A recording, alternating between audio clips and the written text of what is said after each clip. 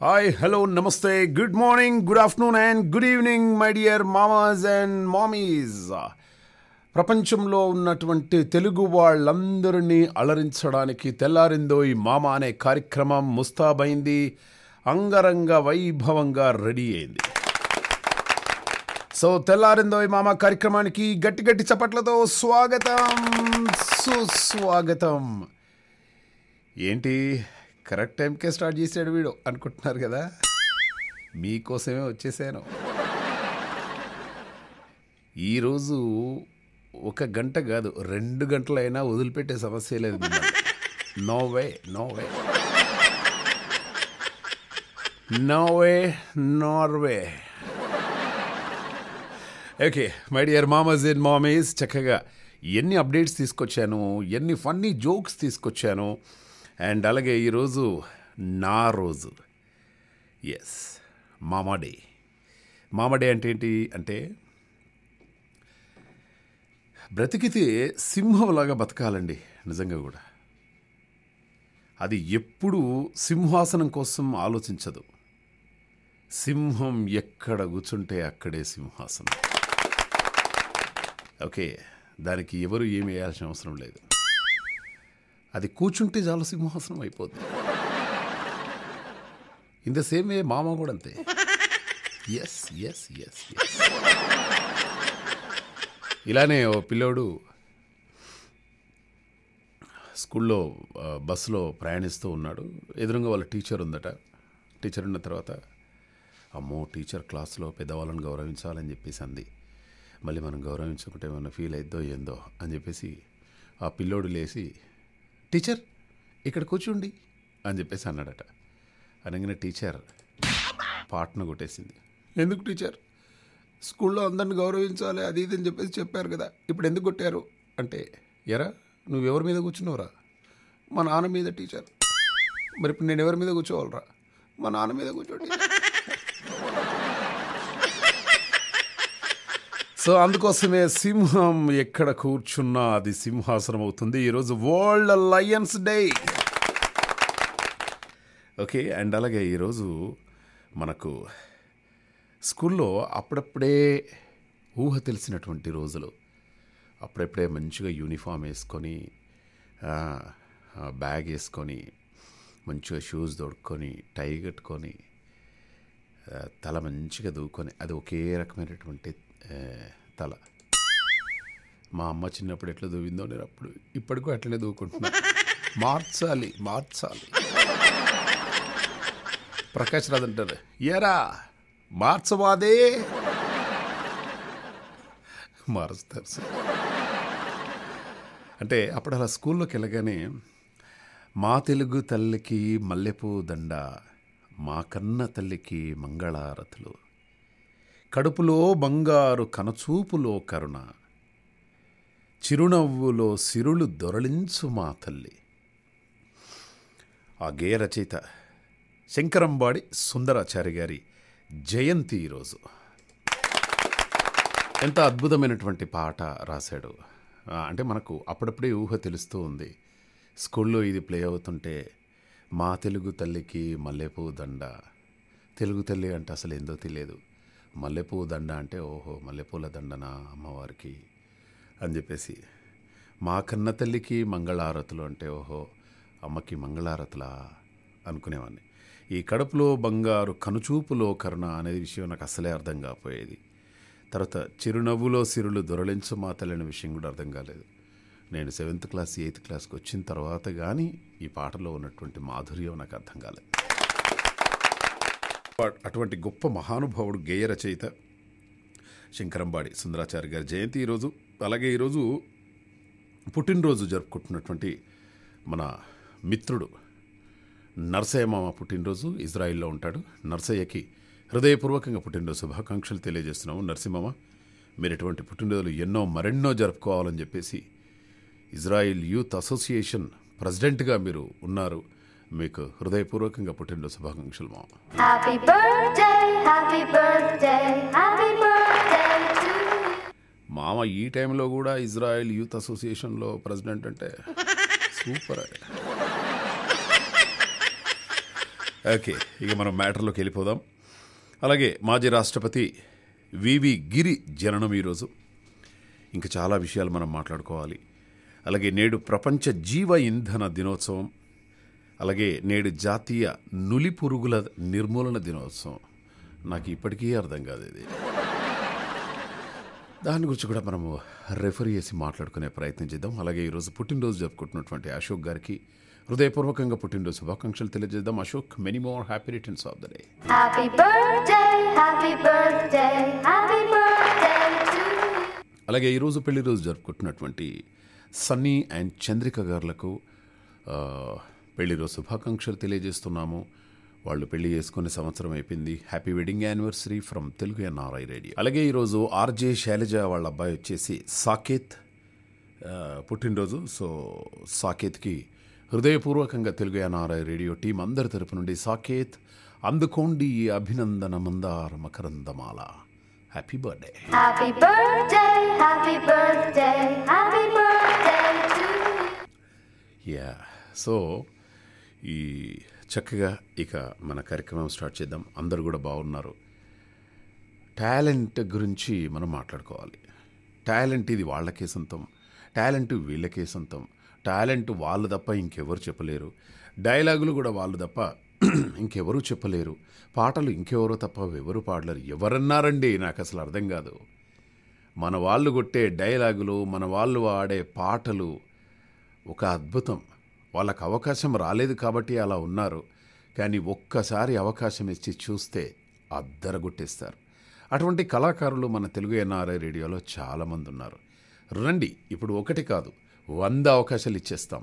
మీకున్నటువంటి టాలెంట్ ఏంటో సరదాగా ప్రూవ్ చేసుకోండి. ప్రతి ఒక్కరికి ఒక మంచి పాట పాడాలని ఉంటుంది. ఓకే, ఈ పాట మీరు ఎవరి దగ్గరికైనా వెళ్ళేసి నేను ఒక పాట పాడేదా అని చెప్పేసి అనగానే పాటనా ఒక 2 నిమిషాలు ఉండవా మళ్ళీ వస్తా అని చెప్పేసి వెళ్ళిపోతారు. నీరు గారిపోయినట్టే. ఓకేనా? అలాగే ఒక మంచి డైలాగ్ ఉంది. ఆ డైలాగు ఎలా చెప్పాలో అర్థం కాదు, ఎవరికి చెప్పాలో అర్థం కాదు. ఇంట్లో చెల్లెనో తమ్ముడో అన్నయ్యనో ఉంటారు. అన్నయ్య, నేను ఒక మంచి డైలాగ్ చెప్పేదా అని చెప్పేసి అనగానే నువ్వా డైలాగా? ఏటి మాట్లాడుతున్నావురా, ఏటి చెప్తావురా నువ్వు అన్నారనుకోండి, అది కూడా నీరు గారిపోయినట్టేగా. అలా కాకుండా ఒక మంచి కవిత రాశారు, మనసులో ఉన్నటువంటి ఒక భావానికి ఒక అందమైన అక్షర రూపం ఇచ్చారనుకోండి. అలా ఆ కవితలు తీసుకెళ్ళి మీ ఆయన దగ్గరికి వెళ్ళేసి, ఏమండి నేను ఒక కవిత రాశాను చదివేదా అని చెప్పేసి అనగానే, అబ్బో నువ్వు కవితలు కూడా రాస్తున్నావు, ఆహా ఆహా ఆహా అట్లా అనేస్తాడు. అప్పుడు నీరు గారిపోయినట్టేనా? ఇప్పుడు నీరు గారిపోవడానికి వీల్లేదు. ఆ నీరు ఉప్పొంగుతుంది ఈరోజు. వర్షాల వల్ల ఈ తుఫాన్లు, ఈ ఉప్పెనలు ఎలా వస్తున్నాయో మీ టాలెంట్ కూడా అలా రావాలి ఈరోజు. మరి ఏం చేయాలి? దానికి ఏం చేస్తే బాగుంటుంది? ఏం చేయాల్సిన అవసరం లేదు. మీ మొబైల్ తీసుకొని, మీ అందమైన చేతివేళ్ళు ఉన్నాయా, ఆ చేతివేళ్లతోటి 96180, ఇది నా ఫోన్ నెంబర్, సారీ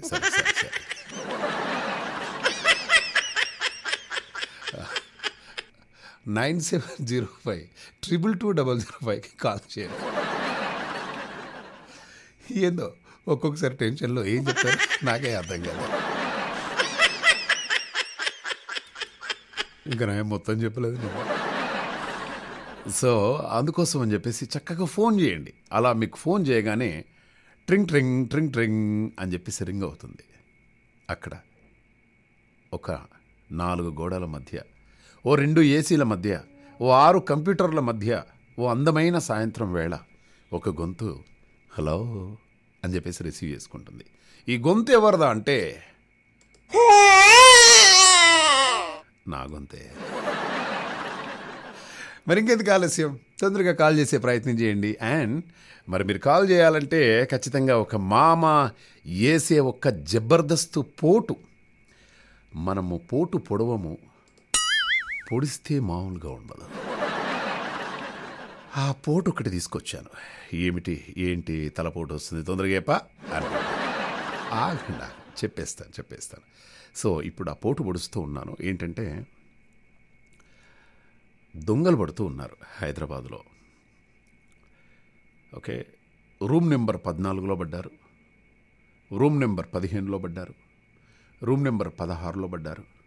కానీ రూమ్ నెంబర్ 17లో మాత్రం పడలేదు. వరుసగా రూమ్స్ ఉన్నాయి, అన్నిట్లలో దొంగలు పడ్డారు. కానీ రూమ్ నెంబర్ 17లో మాత్రం దొంగలు పడలేదట. ఏమై ఉంటుంది? సరదాగా చెప్పే ప్రయత్నం చేయండి. లేదు, ఆ దొంగలకు రూమ్ నెంబర్ 17 ఏదైతుందో దాని మీద చాలా ప్రేమ ఉండుంటుంది. ఆ దొంగలకు ప్రేమ ఉన్నది కాబట్టి ఎవరిని బాధ పెట్టలేము, ఎవరిని గాయపరచలేము, ఎవరిని మనస్సు నొప్పించలేము. అందుకోసం ప్రేమ ఉన్నది కాబట్టి రూమ్ నెంబర్ 17లో దొంగలు పడలేదు అని మీరు అనుకుంటున్నారు. నేనేమంటున్నా అంటే ఈ ప్రేమ గీమ అంత తీసి పక్కన పెట్టిండి నేను అంటున్నాను. ఉద్యోగం లేదా? Don't worry. ఇప్పుడు పెద్ద డిగ్రీలు చదవాల్సిన అవసరం లేదు. హాయిగా చాక్లెట్ తిని దాని టేస్ట్ ఎలా ఉందో చెబితే చాలు, ఉద్యోగం వచ్చేస్తుంది. అలాగే మీరు బాగా నిద్రపోతారా? ఎన్ని గంటలు నిద్రపోతారు? ఒక నిమిషం లెక్కేస్తాను. 11 అంటే 12, 1, 2, 3, 4, 5, 6, 7 అంటే పర్వాలేదు, 7 గంటలు బాగానే నిద్రపోతారు. అమ్మా, అంటే మీ అందం రహస్యం ఇదా? ఓకే, సో బాగా నిద్రపోయే వారికి అమెరికాలో ఒక మంచి ఉద్యోగం ఉందండి. మీరు చేయాల్సిందల్లా ఏమి లేదు, చక్కగా వాళ్ళ ఆఫీస్కి వెళ్ళి నిద్రపోవడమే. కావాల్స్తే మీకు బోల్డ్ అన్నటువంటి ఫుడ్ ఐటమ్స్ అన్నీ తెచ్చిపెడతారు. మీకు సాలడ్ కావాలంటే సాలడ్ తెచ్చిపెడతారు, ఇంకేదన్నా చికెన్ వింగ్స్ కావాలంటే చికెన్ వింగ్స్ తెచ్చిపెడతారు, ఏదంటే తెచ్చిపెడతారు. మరి మీరు ఉద్యోగం చేస్తారా? నిద్రపోయే వారికి యుఎస్ఏకి చెందినటువంటి కాస్పర్ సంస్థ ఉద్యోగ ప్రకటన ఇచ్చింది. చుట్టూ ఏం జరుగుతున్నా పట్టించుకోకుండా నిద్రపోవడమే పని కాగా, మా కంపెనీ స్టోర్స్లో ప్రశాంతంగా నిద్రపోండి. ప్రపంచంలోని పరిస్థితులను పట్టించుకోకుండా నిద్రలోకి జారుకోండి. పొరపాటున లేచి ఉంటే మీ అనుభవాలను వీడియోల్లో పంచుకోండి. నిద్రపోవడం, దానికి సంబంధించిన విషయాల గురించి మాట్లాడేవారికి ఈ జాబ్ అర్హులు. ఆగస్టు 11 లాస్ట్ డేట్, అంటే రేపే లాస్ట్ డేట్. అప్లై చేసుకోండి. చక్కగా వాళ్ళ స్టోర్స్కి వెళ్ళండి, హాయిగా నిద్రపోండి. నిద్రపోయి లేచిన తర్వాత మీకు ఏమనిపించిందో ఆ స్టోర్స్ వాళ్ళకి చెప్పండి. ఓకే, ఇప్పుడు ఫర్ ఎగ్జాంపుల్ హాయిగా నేను నిద్రపోయాను. ఓకే,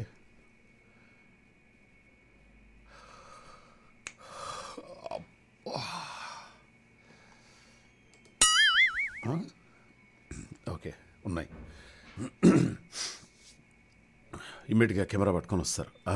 ఇప్పుడు మీకు నిద్రలో ఏమొచ్చింది సార్? నిద్రలో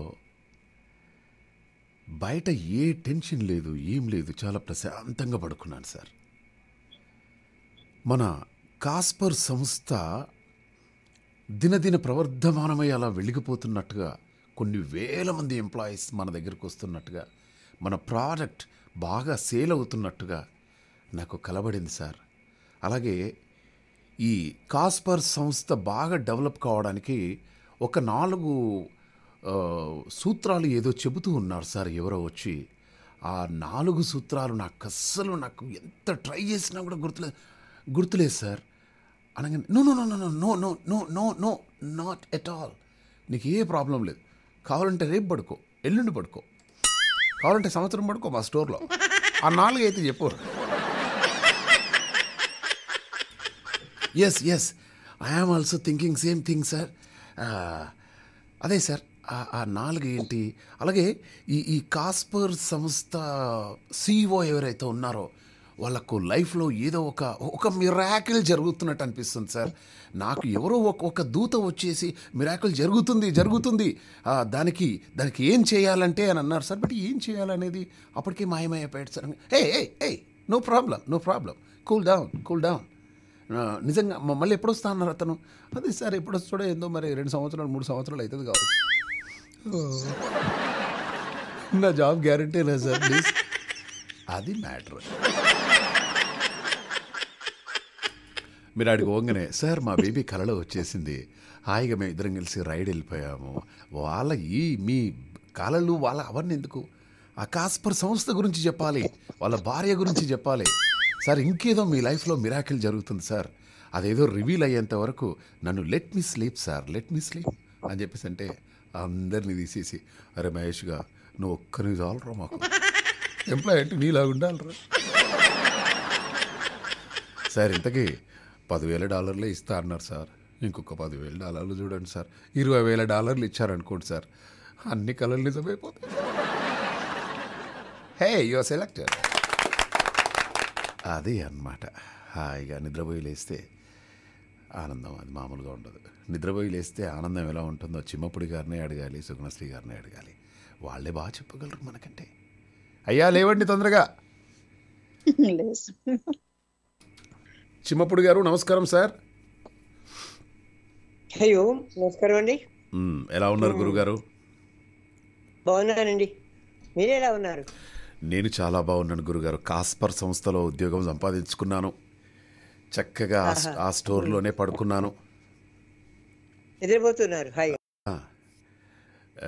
నిద్రపోతున్నాను అంటే ఈ ప్రపంచంలో నిద్రపోయే ఉద్యోగమే గురుగారు. ఈ ప్రపంచంలో మనం ఎవరినైనా నిద్ర లేపొచ్చు, కానీ నిద్రపోతున్నట్టు నటించే వాళ్ళని లేపడం చాలా కష్టం గురుగారు. వాళ్ళని లేపడం చాలా కష్టమట గురుగారు. అటువంటిప్పుడు ఏం చేయాలి తెలుసా? చీపురు పుల్ల తీసుకురావాలి గురుగారు. చీపురు మీకు మరీ తొందర నన్ను చెప్పని. ఇదే ఈ తొందర మానుకోండి గురువు గారు. మీరే కాదు, ఈ ప్రపంచం అట్లే తయారైందయ్యా. నేను ఓన్లీ చీపురు పుల్ల అని గ్యాప్ ఇచ్చాను, ఆ గ్యాప్లో దూరేశారయ్యా. ఇది కాదయ్యా పరిస్థితి. నీ పెట్టుడు చల్లకుండా. అయ్యో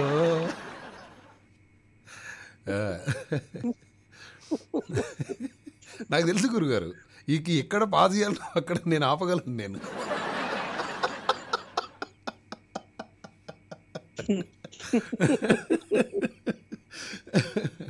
సో నైస్ ఆఫ్ యు. అక్కడ గ్యాప్ ఇస్తారు, మరి గ్యాప్ ఉన్నప్పుడు ఫిలప్ చేయకపోతే ఏమనుకుంటారు మీరు చెప్పండి. అది నాకు తెలుసు, ఆ గ్యాప్లో ఏదో ఒకటి వేస్తారని చెప్పేసి నాకు తెలుసు గురుగారు. అమ్మా సుగుణశ్రీ గారు ఎలా ఉన్నారమ్మా? బాగున్నారా? ఓకే, మీకు మా తెలుగు తల్లికి మల్లెపువ్వు దండ అనే పాట వచ్చామ్మా? పాడండి ఒకసారి. నేను బాడలేను బావా. అవునా? మీరే పాడండి. ఒక్క నిమిషం మీరు లైన్లో ఉండండి. అదేంది ఆ పాట టంగుటూరి సూర్యకుమారి గారు పాడారు. టంగుటూరి సూర్యకుమారి గారు పాడారు. అదే మనం ఒక్క నిమిషం ఈ పాట విందాము. ఇది వినాలి మనం ఖచ్చితంగా ఈరోజు. గురుగారు విందామండి. రెడీ, మీరు లైన్లో ఉండండి.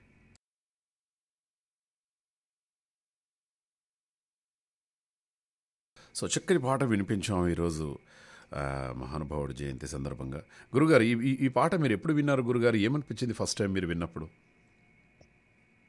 నేను మొట్టమొదటిసారి టంగుటూరి సూర్యకుమారి గారు పాడిన పాట విన్నానండి. రికార్డు మొట్టమొదటి వాళ్ళు పాడారు. ఇది ఎవరు పాడారో తెలియదండి. ఎవరు పాడారు? అదేనండి, ఈమె శ్రీ టంగుటూరి సూర్యకుమారి అని ఉన్నది. బట్ అది కట్ చేస్తే అది లీడర్లో పాట ప్లే అవుతుంది. వేరే పాట ట్రై చేసినా కూడా అది కూడా ఇదే వస్తుంది అనమాట. నాకు తెలిసి ఎవరో ఒక మంచి గాయని. వారి గొంతు కాదు, ఆమె లేట్ కదండి. ఆమె పాపం లేట్ శ్రీ తనుగుంటూ రికార్డు ఉంది, వారి రికార్డు ఉంది ఇప్పటికి కూడా. ఉన్నదండి. అది కూడా ఇప్పుడు యూట్యూబ్లో చూసి నేను ప్లే చేసే ప్రయత్నం చేస్తాను. శంకరంబాడి బాగుంది, సుందరాచారి. చాలా బాగుంది. చాలా దయనీయమైనటువంటి స్థితిలో వారి యొక్క జీవితం అంతమైంది. తర్వాత అయినా కనీసం ఎవరు పట్టించుకున్న పాపాను పోలేదు. మరి శంకరంబాడి వారు ఒకటి, పింగళి వెంకయ్య గారు, వీళ్ళిద్దరినీ కూడా జాతి ప్రభుత్వం చాలా మంది మర్చిపోయారేమో అనిపిస్తుంది కదా. ఆ ఒక్కరోజు ఆయన స్మరించుకుంటే ఏం లాభం అండి నిజంగా. అవునండి, అవును. చాలా గౌరవం అండి. అలాంటి వాడు మహనీయులు ఎంత గొప్పవాడు, అద్భుతం. సరే, నాకు కూడా చాలా బాధేసింది గురుగారు. తర్వాత వీళ్ళ జీవితం అరే ఇలా అయిపోయిందా ఏంటి అసలు. చాలా దయనీయమైన స్థితిలో లాస్ట్కు పాపం ఆయన భిక్షాటన కూడా చేయాల్సినటువంటి సందర్భం ఏర్పడిందట. ఆయన చాలా బాధేసింది ఈ మాట వినగానే నాకు. అందా ఎందుకు టంగుటూరి ప్రకాశం గారు కూడా చెట్టు చివరికి చాలా ఇబ్బంది పడ్డారు, డబ్బులు లేక చాలా ఇబ్బంది పడ్డారు. అయ్యా, ఇప్పుడు మీరు నిద్ర అంటే నాకు ఏదో గుర్తు వచ్చిందండి, ఒక సంఘటన. చెప్పండి. నిద్రపోవడం అంటే అది కూడా ఒక ఉద్యోగమా, ఇన్ని గంటలు పడుకుంటారా, అది ఇది అనుకుంటే, ఇప్పుడు ఇరుగు పొరుగు వాళ్ళు అనుకుంటున్నారు అనమాట, ఉదయనమ్మా పని అయిపోయిందా అని. ఇంకా పని అవుతోంది అని యూతల అవుతోంది వదినమ్మా అని అంది. సరే, ఇద్దరు పిట్ట కూడా అవతల ఒక ఆవిడ యూతల ఒక ఆవిడ నిల్చుని మాట్లాడుతూ ఉన్నారు. కానీ మీ అన్నయ్య కంటే మీ అన్నయ్యకు నా మీద ఎంత ప్రేమో చెప్పడానికి వీలేదు, విపరీతమైనటువంటి ప్రేమ అమ్మ అని అవతల ఆమె చెప్తుంది అనమాట ఈమెతోటి. ఏమని అంటే, ఎక్కడికి పోయినప్పుడు కూడా, ఏ క్యాంపుకి పోయినా, హోటల్కి పోయినా, ఎక్కడికి పోయినప్పుడు కూడా ప్రతిరోజు ఉదయం, సాయంత్రం, మధ్యాహ్నం ఫోన్ చేసి ఎలా ఉన్నావు వర్ధనం, ఎలా ఉన్నావు వర్ధనం, ఎలా ఉన్నావు వర్ధనం అని పూటకు ఫోన్ చేస్తుంటారు. నిజంగా ఎంత ప్రేమో నేనంటే అని అవతల ఆమె అన్నది. చాలా ప్రేమ మా ఆయనకు నేనంటే చాలా ప్రేమ అని ఆమె చెప్పింది. చెప్పేటప్పుడు నిజమే వదినా, మా ఆయనకు కూడా నేనంటే చాలా ప్రేమ. 20 రోజులు క్యాంప్కి వెళ్ళి వచ్చిన తర్వాత చాలా రోజుల తర్వాత వచ్చాడు కదా అని నేను రాత్రి చాలా ఆయనకి ఇష్టమైన పదార్థాలన్నీ వండి చక్కగా పెట్టాను. మంచి పాయసం, అది ఇది, జీడిపప్పు, కిస్మిస్ అన్ని వేసి పెట్టాను. మంచి మునక్కాళ్ళ పప్పుచారు చేశాను, ఇదంతా చేశాను. ఇంకా మీకు ఇష్టమైన పదార్థాలు, నాకు ఇష్టమైన పదార్థాలు ఇవన్నీ కూడా ఆమె చేసి పెట్టిందట. అది అన్నీ చేశాను. శుభ్రంగా తిన్నారు, చాలా ప్రేమగా పలకరించి వాకిట్లో మంచం వేసుకుని దుప్పటి కప్పుకొని మరి రాంబాయి అంటూ తెల్లవాళ్ళు కలవరిస్తూ ఉన్నాడు. ఇప్పటి ఉదయం 8 అయింది, ఇంకా లేవలేదు వదిన, నా మీద ఎంత ప్రేమో ఆయనకు చూడండి, గుర్తుని వాకిట్లో పడుకున్నాడు.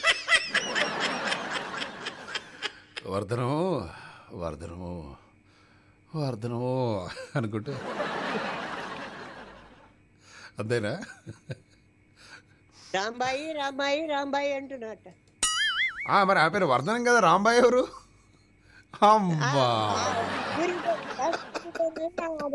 భార్య వర్ధనం. ఇక్కడ తెల్లవారు గొరక పెడుతూ కూడా రాంబాయి అంటూ కలవరుతుకుని వాకిట్లో పడుకున్న ఆయన పేరు రాంబాయి. అదే అర్థమైంది. పాపం ఎడ్డి తల్లి, ఇటువంటి ఎడ్డి తల్లులతో చాలా కష్టమే. అయితే ఒక ఆయన ఇలానే అమెరికాకు వెళ్ళాడట గురువుగారు.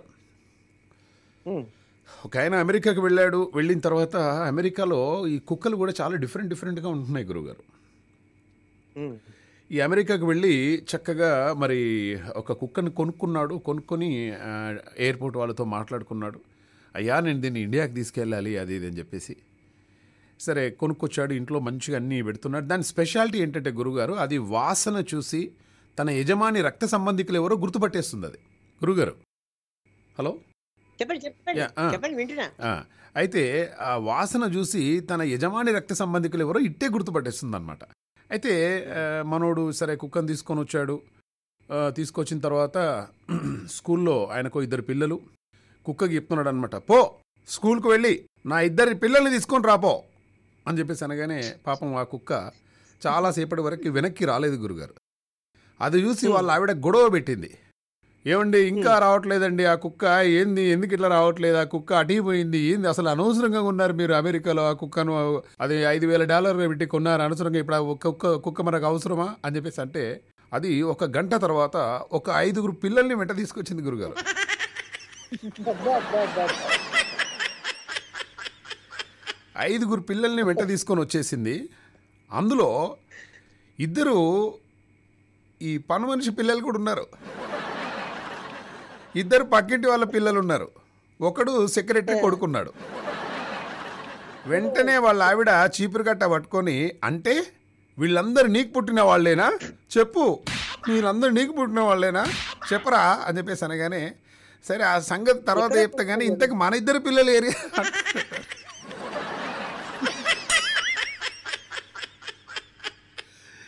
అందుకోసమే ఈ కుక్కలు చాలా డేంజర్. ఎక్కడ పొరపాటు జరిగిందని చెప్పరా? ఎక్కడ పొరపాటు జరిగింది? ఆ కుక్క ఏదో తేడాగా ఉంది, పంపించేసి ఇంకో కుక్కని తీసుకొస్తారు. ఎగ్జాక్ట్లీ అదే అన్నాడు అనమాట. ఈ అమెరికా కుక్కలు వేస్ట్, పాపం దానికి తెలియదు కదా. ఎందుకంటే ఈ మన కుక్కలు అయితేనో ఈజీ, 5,000 కుక్కలు, ఈ $5,000 పెట్టి కొన్నాను అనవసరంగా. వర్ధనం, నువ్వేం టెన్షన్ పడకు వర్ధనం, నువ్వు ఇది అట్లా ఏం లేదు, అది ఎవరో తెలియక పాపం అట్లా తీసుకొని వచ్చేసిందంటే. ఏమండి అంతేనా? ఎంత మంచి వాళ్ళండి ఆ కుక్క పక్క వాళ్ళ, ఎంత మంచి వాళ్ళండి మీరు. అనవసరంగా మిమ్మల్ని తప్పుగా అర్థం చేసుకున్నాను. కుక్క అమెరికాది కాబట్టి గుర్తుపట్టలేకపోయింది, అలా ఇండియా కుక్క అయితే చాలా బాగుంటుండే. మీకేంటి సాయంత్రం బజ్జీలు చేయాలన్నా, కాఫీ చేసి పెట్టాలన్నా అయిందట. ఓకే సుగుణశ్రీ గారు, నేను లైన్ లో ఉంటా కానీ ఎవరైనా ఉంటే మాట్లాడండి, తర్వాత నేను మీకు ఒక విషయం చెప్తాను. చెప్పాలి తప్పకుండా చెప్పాలి. సుగుణశ్రీ గారు ఎలా ఉన్నారమ్మా? మాట్లాడండి. బాగున్నా. గురువు గారు అలా జాతీయ జెండా ఇంటి ముందు, చెప్పండి అమ్మా. మీకు ఒక విషయం చెప్పాలనే లైన్ లో ఉంటాను మామ. నెల్లూరు వస్తారేమో. చెప్పండి అమ్మా. నెల్లూరులో రొట్టెల పండుగ జరుగుతుంది మామ నిన్నటి నుంచి. మీరు వచ్చి పెళ్లి రొట్టె ఏమన్నా పట్టుకుంటారేమని కాల్ చేశారు మామ. అవునా? అంటే ఎట్లా పట్టుకోవాలి?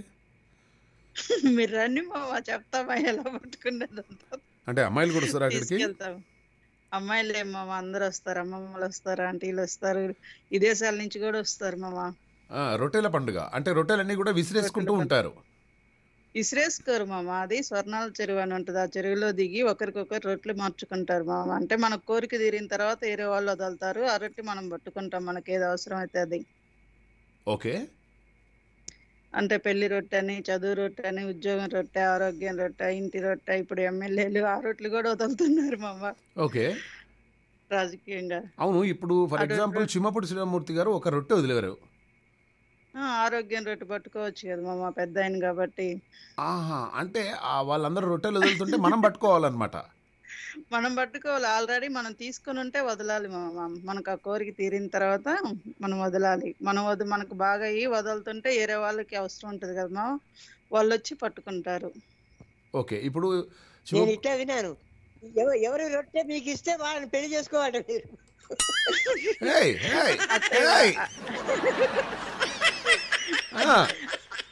అట్టేం ఉండదు మామ, ఆల్రెడీ పెళ్లి అయిపోయి ఉంటారు కదా మామ, వాళ్ళు నెక్స్ట్ ఇయర్ కోరిక తీరింది కదా, నెక్స్ట్ ఇయర్ వచ్చి ఫస్ట్ ఈ సంవత్సరం 2 పడతారు, నెక్స్ట్ ఇయర్ 4గా వదులుతారు మామ. 2కి ఇస్తారు, ఒక్కొక్కరికి 2 రొట్టెలు ఇస్తారు మామ. ఓకే. సో వాళ్ళు వదిలిపెట్టినటువంటి రొట్టెలను మనం పట్టుకోవాలి, అంతే కదా? మనం పట్టుకుంటే మనకు కూడా ఆ కోరిక తప్పకుండా తీరుతుందని నమ్మకం మామ. అంతే తప్ప వాళ్ళకి సంబంధించిన అయితే మనకేం రావు, వాళ్ళకి సంబంధించి మనకు అంతే కదా? ఒక ప్రసాదం లాగా అనుకోవాలి మామ, అంతే. ఉద్యోగం రొట్టె, ఇప్పుడు ఒక ఆయన ఉద్యోగం రొట్టె, పెళ్లి రొట్టెకి, ఇంటి రొట్టెకి, 3టికి బాగా డిమాండ్ మామ. తర్వాత సంతానం రొట్టె కూడా ఉంటుంది మామ, అది కూడా డిమాండ్, దొరకటం కష్టం. ఓకే. అంత వేల మంది జనాలు వస్తారు మామ, ట్రాఫిక్ జామ్ ఫుల్ గా మా ఇంటి దాకా, కనీసం 4 కిలోమీటర్లు ఉంటుంది అక్కడికి. ఇప్పుడు ఫర్ ఎగ్జాంపుల్ ఒక ఆయన ఎవరో పెళ్లి రొట్టె అని చెప్పేసి పెళ్లి రొట్టె వదిలేశాడు. ఆ పెళ్లి రొట్టె నేను పట్టుకున్నానమ్మా. పెళ్ళి అయిపోయి ఉండాలి మామ వాళ్ళకి, పెళ్ళి అయిపోయిన తర్వాత వదులుతారు. ఓకే, వాళ్ళకి పెళ్ళి అయిపోయిన తర్వాత వదులుతారనమాట. వాళ్ళ కోరిక తీరింది కదా మామ, కోరిక తీరిన తర్వాత వదులుతారు. మనకు అవసరం కాబట్టి మనం పోయి ఆ రొట్టె పట్టుకుంటాం. ఓకే. అప్పుడు మనం వాళ్ళ ఇంటికి వెళ్ళేసి, ఏమండి మీకు పెళ్ళి అయిపోయింది, వాళ్ళ ఇంటికి ఎందుకు మామ, అక్కడికే వస్తారు. స్వర్ణాల చెరువు అంటే అంటే ఒక మనం వాళ్ళ దగ్గరికి వెళ్ళేసి మీకు పెళ్ళి అయిపోయిందండి, మీ రొట్టె నాకు దొరికింది సార్, అట్లేం ఉండదు. బోర్డులు వాట్ బోర్డులు పెట్టేస్తుంటారు మామ. ఆ రొట్టె వదిలికాడ అంతేనా? బోర్డులు పెట్టుంటారు. ఆ బోర్డు దగ్గరికి వెళ్ళి మనకి ఏ రొట్టె అవసరం అని నిలబడితే వాళ్ళు వదులుతుంటారు. అప్పుడు మనం పోయి పట్టుకోవాలి మామ అడిగి. వండర్ఫుల్ విషయం చెప్పి గురుగారు, బయలుదేరదామా మరిగా మనం? ఇంకోటి కూడా మామ, గురువు గారు కూడా రావచ్చు. వైభవోత్సవాలు జరుగుతున్నాయి మామ నెల్లూరులో. ఆ, 16 నుంచి 20 వరకు రండి అందరూ. అవునా? అందరికి ఆహ్వానం మామ. రొట్టెల పండుగకు చిమ్మప్పుడు శ్రీరామూర్తి గారికి, మామా మహేష్ గారికి ఆహ్వానం అందింది. మరి మీ అవును మామ. ఆహ్వానాన్ని మన్నించి మేము రొట్టెల పండుగకు మీరందరూ రావాలి బయలుదేరుతామమ్మా. మామ. వినేవాళ్ళు వచ్చేటప్పుడు కూడా రావచ్చు మామ. ఆ? మన కాలర్స్ ఆర్జెస్ కూడా రావచ్చు మామ. వినే వాళ్ళంతా కూడా, అవునా? శ్రోతలు కూడా. నాకు గురువు గారికి భోజనానికి ఆ రొట్టెలు కాకుండా మీ ఇంట్లో కొన్ని రొట్టెలు చేసి పెట్టడం బయలుదేరుతాం మేము. తప్పకుండా మామ. అబ్బా మీరు రావాలే కానీ మామ, ఇంకంతకన్నా ఆనందం మాక. వండర్ఫుల్ అండి, thank you very much Srinivas గారు. మీకు ఏది కావాలంటే అది చేసి పెడతాను మామ. తప్పకుండా తప్పకుండా. శంకరయ్య గారు, ఇంకోటి వైభవోత్సవం మామ, ఇంకోటి వైభవోత్సవాలు కూడా జరుగుతున్నాయి. ఒక రోజన్నా రండి మామ. అవునా? 5 రోజులు జరుగుతున్నాయి తిరుమల వాళ్ళవి. ఓకే, మీకు డెఫినెట్ ఐడియా ఉంటది కదా. మనకు డెఫినెట్గా ఐడియా ఉంటుందండి. డెఫినెట్గా నేను వచ్చే ప్రయత్నం చేస్తాను. ఓకేనా? ఓకే మామ. రైట్ అండి, థ్యాంక్ యూ వెరీ మచ్ సుగుణ గారు. బాయ్ మేడం, ఉంటాను నేను. ధన్యవాదాలు. అండ్ అలాగే ధన్యవాదాలు. అయ్యా మామ గురువు గారు విషెస్ ఉన్నాయి మామ. విషెస్ మర్చిపోయాను. చెప్పండి అమ్మా, చెప్పండి అమ్మా. అదే మన శైలజ వాళ్ళ బాబు సాకేత్ ఉన్నాడు కదా మామ, తనకి పుట్టినరోజు శుభాకాంక్షలు చెప్పండి మామ. చెప్పండి, మీరు చెప్పండి, నేను ఆల్రెడీ చెప్పేశాను సాకేత్కు. నా సాకేత్ తరఫున కూడా పుట్టినరోజు శుభాకాంక్షలు. ఇలాంటి పుట్టినరోజులు ఎన్నో జరుపుకోవాలని మనస్ఫూర్తిగా కోరుకుంటున్నాను. God bless. Okay Saketh, many more happy returns of the day from Telugu NRI radio తరపు నుండి. అవును, ఈరోజు అలాగే క్వశ్చన్ ఏం అడగలేదు మామ. నర్సయ్య గారికి ఆ, జన్మదిన శుభాకాంక్షలు తెలియజేస్తున్నాను. నర్సయ్య గారికి జన్మదిన శుభాకాంక్షలు అలాగే తెలియజేస్తున్నాము తెలుగు ఎన్ఆర్ఐ రేడియో తరపు నుండి. శైలజ గారి అబ్బాయికి కూడా జన్మదిన శుభాకాంక్షలు తెలియజేస్తున్నాను. Wonderful wishes from all of you and thank you very much గురువు గారు. అండ్ థ్యాంక్ యూ వెరీ మామ మచ్. ఈరోజు క్వశ్చన్ ఏం అడగలేదా? క్వశ్చన్ ఏం లేదమ్మా, ఈరోజు సరదాగా మాట్లాడుకోవడమే. ఓకే, ఓకే మామ. ఆల్ రైట్ మా, all right. Thank you very much Chimmapudi గారు. Thank you sir. యా, మనతో మాట్లాడడానికి శంకరయ్య గారు లైన్లో ఉన్నారు, అలాగే ప్రభావతి గారు లైన్లో ఉన్నారు. వాళ్ళిద్దరితో మాట్లాడే ప్రయత్నం చేద్దాం. ముందుగా ప్రభావతి గారు నమస్కారం అండి. సార్ నమస్తే సార్. బాగున్నారమ్మా? బాగున్నాను సార్. మనం శంకరయ్య గారితో మాట్లాడదామా ఇద్దరం కలిసి? మాట్లాడదాం సార్, షూర్. శంకరయ్య గారికి నమస్తే చెప్పండి ఒకసారి. శంకరయ్య గారు నమస్కారం సార్. నమస్తే మేడం గారు. హలో. హలో, నమస్తే నమస్తే సార్. మేడం. ఓకే, శంకరయ్య గారు నమస్కారం అండి. నమస్తే నమస్తే మామ మహేష్ గారు, నమస్తే. నేను బాగున్నాను మామగారు, మీరు ఎలా ఉన్నారు? చాలా బాగున్నాం సార్, చాలా బాగున్నాం. ఓకే, చాలా మార్నింగ్ నుండి అన్ని పనులు, అనుకునే పనులన్నీ జరిగాయా? మన ఇంటి ముందు జెండా ఎగరేశారా? లేదు, ఇవాళ ఇంకా ఎగిరేయలేదు సార్. మీరు ఎగిరేయాలని ప్రయత్నం చేస్తున్నాం. జిహెచ్ఎంసీ వాళ్ళు ప్రతి ఇంటికి ఒక జెండా వేస్తున్నారు. చక్కగా ఆ జెండాను మనం చాలా జాగ్రత్తగా ఎదురేయాల్సినటువంటి అవసరం ఉంటుంది. అది మనము అంటే అయ్యా, ఇప్పుడు ఈ జెండా అది మనం ఏదో ఇంటిపైన ఎగిరేస్తున్నాం అనేది కాకుండా, చిరిగిపోయిన నలిగిపోయినటువంటి పాత జెండాను మనం ఎగిరేయకూడదండి, నంబర్ 1. అవును సార్. అలాగే 3 రంగులు అశోక చక్రం తప్ప మరో రంగు రాతలు అసలు ఉండకూడదండి. దాని మీద ఎటువంటి రాతలు రాయకూడదు మనం. అవును సార్. అలాగే కాషాయ రంగు పైకి, ఆకుపచ్చ రంగు దిగువకు ఉండేలా చూసుకోవాలండి. అవును సార్. అలాగే జాతీయ జెండాకు సరి సమానంగా దానికన్నా ఎత్తులో మరే ఇతర జెండాలు కూడా ఉండకూడదండి. అవును సార్. జాతీయ జెండాకు సరి సమానంగా దానికన్నా ఎత్తుగా కూడా మరే ఇతర జెండాలు కూడా ఉండకూడదు. అవును సార్. అలాగే జాతీయ జెండాను నేలపై అగౌరవప్రదంగా పడేయకూడదు. అవును సార్. అలాగే వస్తువులు, భవనాలపై జెండాను కప్పకూడదండి. అవును సార్. అలాగే పబ్లిక్ మీటింగ్లో ప్రేక్షకులకు ఎడమవైపు జెండా ఉండాలండి ఎప్పుడు కూడా. అవును సార్. అట్లా. సో ఇవన్నీ కూడా చూసుకోవాలి, లేకుంటే మనకు కఠిన చర్యలు ఉంటాయండి. మనం ఏదో అనుకుంటున్నామో అది జాతీయ జెండా, మనం ఏమాత్రం విస్మరించినా కూడా కఠిన చర్యలు ఉంటాయి. మీ వాళ్ళకు కూడా, తెలిసిన వాళ్ళకు కూడా చెప్పండి ఈ విషయాలు. అవును సార్. సరేనా? మేడం గారు ఉన్నారు, మేడం గారు ఏమైనా చెప్తారా? మేడం గారు పాట పాడతారు. మీరు కూడా ఒక మంచి చక్కని, ఒక అద్భుతమైనటువంటి జాతీయ గీతాన్ని వినిపించాల్సిందిగా మనం చేసుకుంటూ ఉన్నాం. ఓకే సార్, మంచి. జై భారత్ మాతాకి జై. ఇప్పుడు మనం గాంధీ గారి గురించి ఒకటి పద్యం వినిపిస్తాను సార్, తర్వాత నేను పాట పాడతా. Ready sir. తెల్ల జాతిని బట్టి వెళ్ళగొట్టుటకై తెగించి గెలిచిన తెగువ తాత, తెల్ల జాతిని బట్టి వెళ్ళగొట్టుటకై తెగించి గెలిచిన తెగువ తాత, కోట్లాది ప్రజలతో గూడి సాహసమున మునుముందు నడచిన ముసలి తాత, కోట్లాది ప్రజలతో గూడి సాహసమున మునుముందు నడచిన ముసలి తాత, సత్యాగ్రహముతో స్వాతంత్ర్య సిద్ధికై సాహసించిన గొప్ప శాంతి దూత, స్వాతంత్ర్య సహనముతో స్వాతంత్ర్య సిద్ధికై సాహసించిన గొప్ప శాంతి దూత, ఉప్పు సత్యాగ్రహమును చేసి ముష్కరుల ఉప్పిట పెట్టిన గొప్ప తాత, ఉప్పు సత్యాగ్రహమును చేసి ముష్కరుల ఉప్పిట పెట్టిన గొప్ప తాత, పసితనము నుండి ఉపకార పడుటే కాని ఎన్నడైనను అపకార మెరుగలేడు, పసితనము నుండి ఉపకార పడుటే కాని ఎన్నడైనను ఉపకార మెరుగలేడు, అపకార మెరుగలేడు, అఖిల భారతీయులకు నీవాది తాత, అన్ని దేశాల వెలసిన అమరధీవి, అఖిల భారతీయులకు నీవాది తాత, అన్ని దేశాల వెలసిన అమరధీవి, భారతదేశం మన జన్మ ప్రదేశం, భారత కాండం ఒక అమృత భాండం, భారతదేశం మన జన్మ ప్రదేశం, భారత కాండం ఒక అమృత భాండం, నిర్మల సుర గంగా జల సంగమ క్షేత్రం, రంగుల హరివిల్లులు విలసిల్లిన నిలయం, భారతదేశం మన జన్మ ప్రదేశం, భారత కాండం ఒక అమృత భాండం, ఉత్తరాన ఉన్నతమై వెలసిన శిఖరం, దక్షిణాన నెలకొన్నది హిందూ సముద్రం,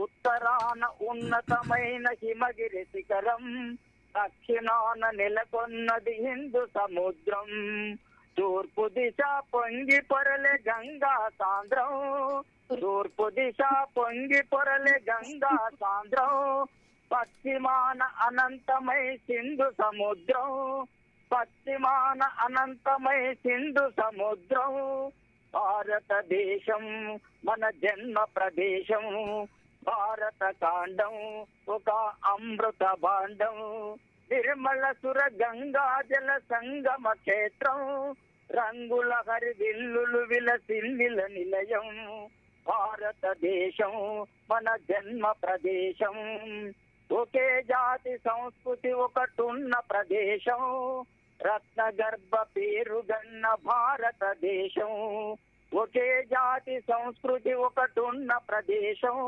రత్న గర్భ పేరుగన్న భారతదేశం, తూర్పు ధీర పుణ్య చరితలున్న ఆలయ శిఖరం, సత్య ధర్మ శాంతులున్న ప్రేమ కుటీరం, ధీర పుణ్య చరితలున్న ఆలయ శిఖరం, సత్య ధర్మ శాంతులున్న ప్రేమ కుటీరం, భారతదేశం మన జన్మ ప్రదేశం, భారత కాండం ఒక అమృత భాండం, కోకిలమ్మ పాడగలదు జాతీయ గీతం, కొండకోన వాగు పాడు సంస్కృతి గీతం, కోకిలమ్మ పాడగలదు జాతీయ గీతం, కొండకోన వాగు పాడు సంస్కృతి గీతం, గుండె గుండె కలుసుకొనుట సమరస భావం, చేయి చేయి కలిపితేనే ప్రగతుల తీరం, గుండె గుండె కలుసుకొనుట సమరస భావం, చేయి చేయి కలిపితేనే ప్రగతుల తీరం. భారతదేశం మన జన్మ ప్రదేశం. భారత కాండం ఒక అమృత భాండం. తిరుమల సుర గంగా జల సంగమ క్షేత్రం. రంగుల హరి విల్లులు విలసిన నిలయం. రంగుల హరి విల్లులు విలసిల్లిన నిలయం. భారతదేశం మన జన్మ ప్రదేశం. వండర్ఫుల్. ధన్యవాదాలు సార్. భారతదేశం మన జన్మ ప్రదేశం అనే ఒక అవును చక్కని గేయాన్ని చాలా చక్కగా వాడారు. మీకు గట్టి గట్టి చప్పట్లు. ఓకే సార్, అంత ధన్యవాదాలు బాగానే సార్. ఉంది కానీ నేను ఒక 6.5 అడుగుల ఆజానుభావుణ్ణి, అందగాన్ని, మంచి వాయిసు, మంచి మనసు, నన్ను పట్టుకుని నువ్వు మేడం అని ఎట్లంటవే? నీకు ఎట్లా అనుబుద్ధి అవుతుంది? నువ్వు మేడం అని ఎట్లా అంటావు? నువ్వు నాకు అర్థం కాదు. నువ్వు లేదు సార్, అది ఇప్పుడు మేడం గారు మనకు లైన్ లో ఉండే కదా. కాదు ఆ మేడం గారు. అరే నువ్వు నన్ను పట్టుకొని మేడం అంటే నాకు ఇప్పటికే నాకున్న డౌట్లు నా వల్ల కావట్లేదు. నువ్వు లేనిపోయిన డౌట్లు క్రియేట్ చేస్తే ఎట్లా శంకరయ్య? పద్ధతేనా ఇది? ఏమన్నా సరే సరే సరే, మరి ఏమన్నా పొరపాటు ఉంటే సరిదిద్దుకుందాం సార్. ఏం సరిదిద్దుకున్నావు? ఇక మేడం అన్న తర్వాత సరిదిద్దుకోవడం ఏంది? నాకు అర్థం కాదు. అయితే కానీ ఇప్పుడు ముందుగా మనకు మేడం గారి పరిచయం చేశావు కదా, అందుకని అదే ఒక అలవాట్లో మేడం గారు అనే పోయింది. ఒకసారి మేడం గారికి మళ్ళీ మరి కలిపి మాట్లాడదామని అట్లా ఉద్దేశంగా. కాదు, థ్యాంక్ యూ మేడం అని చెప్పేసి అన్నావు. నాకు ధన్యవాదాలు మేడం అని చెప్పేసి అన్నావు. నాకు నిద్ర పడుతుందా పట్టదా ఈరోజు అర్థమవుతలేదు. అంటే అదేం కాదు, నేనే కష్టమే ఇన్ని సార్లు కష్టం. Shankaraiah right Shankaraiah, thank you అబ్బా, సూపర్. ఎంత అత్యద్భుతంగా వాడారు శంకరయ్య. ధన్యవాదాలు. మీకు నచ్చినట్టుంటేనే మళ్ళీ కూడా రేపు కూడా పాడగలను జాతీయ గీతాలు ఎన్నో. అయ్యో అత్యద్భుతం. నువ్వు నన్ను మేడం అన్నా, గర్ల్ అన్నా, స్వీటీ అన్నా, బేబీ అన్నా, మీరు ఏదంటే నేను పలుకుతాను. మీరు పిలిస్తే చాలు నేను పలుకుతాను. ఎందుకంటే జాతీయ గీతాలు పాడేవాళ్ళు, ఈ ప్రపంచంలో జాతీయ గీతాలు పాడేవాళ్ళు అంటే మన ఇండియాలో, మన తెలంగాణలో, మన ఆంధ్రప్రదేశ్లో ఏదన్నా ఒక జాతీయ గీతం పాడు అంటే ఎవరికి నువ్వు లక్షల్లో ఒక్కరివి, నువ్వు కోట్లల్లో ఒక్కరివి, నువ్వు ఒక ఆణిముత్యాన్ని, ఒక ఆణిముత్యాన్ని. అది మీరు మరి నిజంగా పొగడుతున్నారా లేకపోతే అంటే ఇప్పుడు నేనేమంటున్నా అంటే, నేను మీ ఊరికి ఒక మైక్ వేసుకొని వస్తా, ఒక కెమెరా, ఒక మైక్ తీసుకొని వస్తా. వచ్చి ఒక జాతీయ గీతం పాడండి అని వాళ్ళ ముందు మైక్ పెడతా. ఎంతమంది పాడతారు? మా ఊరిలో ఇంతవరకు పాడేవాళ్ళు లేరు. మా ఊర్లో కూడా ఎవరు పాడేవాళ్ళు లేరు. హైదరాబాద్లో ఎవరన్నా జాతీయ గీతం పాడంటే ఎవరు లేరు. అందుకోసమే కోట్లల్లో ఒక్కరివి నువ్వు శంకరయ్య. ఇది నేనేదో పొగడమని కాదు. నిన్ను పొగిడితే నాకేం రాదు. నిన్ను పొగడకున్నా కూడా ఆయన కళ్ళు గుడాలు అన్ని తెప్పిస్తూనే ఉంటాడు యాదగిరి నాకు. ఆయన ఏటనే కోస్తా అంటే నా కోసం నువ్వు మళ్ళీ అట్లా మాట్లాడతావు. సరేనా? రైట్ శంకరయ్య, మనం కూడా వారోత్సవాలు జరుపుకుంటున్నాం, మనం కూడా వజ్రోత్సవాలు జరుపుకుందాము.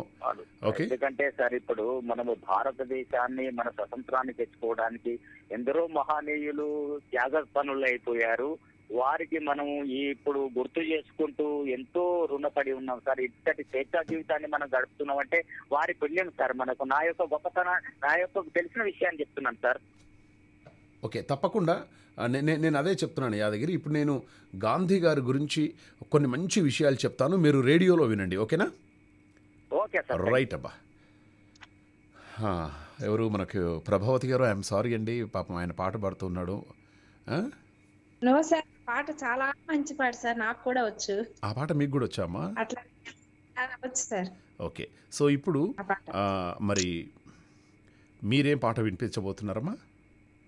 నేను పరదేశీ మూవీ నుండి బ్యూటిఫుల్ ఇండియా అనే జగతి సిగలో జాబిలమ్మకు వందనం పాట పాడుతున్నాను. అది ఒక పల్లవి, ఒక చరణమేనమ్మా, మొత్తం సాంగ్ కాదు, ఎందుకంటే చాలా మంది ఉన్నారు ఇంకా. సరేనా? రెడీ అమ్మా.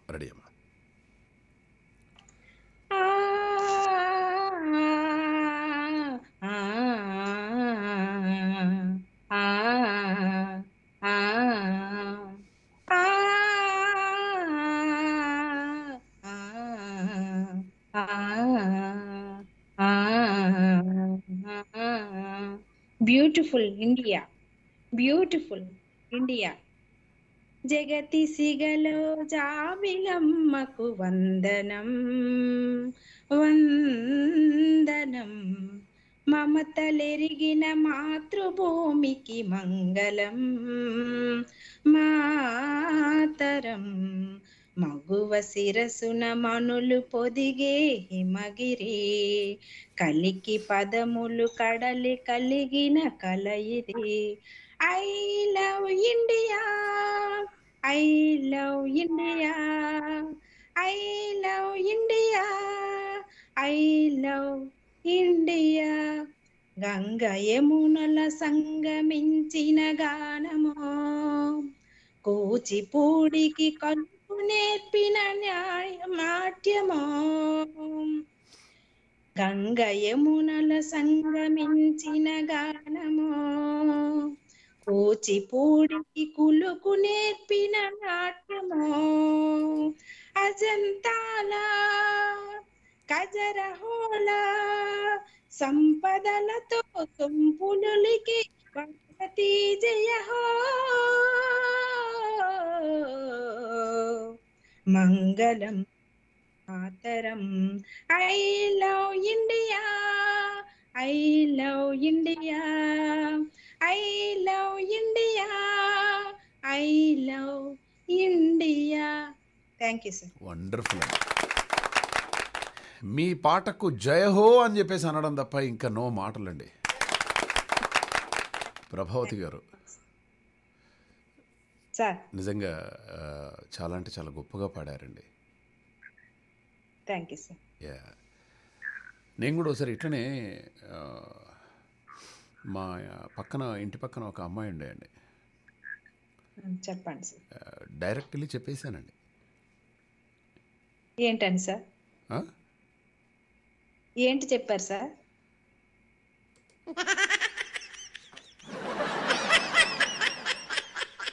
అమ్మాయి పేరు ఇందిరా అండి. అవునా సార్? ఈ నత్తికున ఆరేది ఒక నిమిషం ఉండు.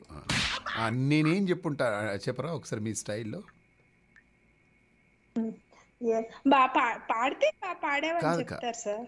ఇందిరా, మా ఇంటి పక్కన ఇందిరా అని అమ్మాయి ఉంది. డైరెక్ట్ వెళ్ళి చెప్పేసాను.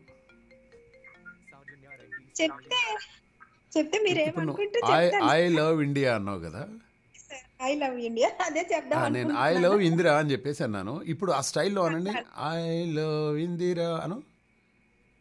I love Indira, I love Indira, అంతే. ఐ లవ్ అదే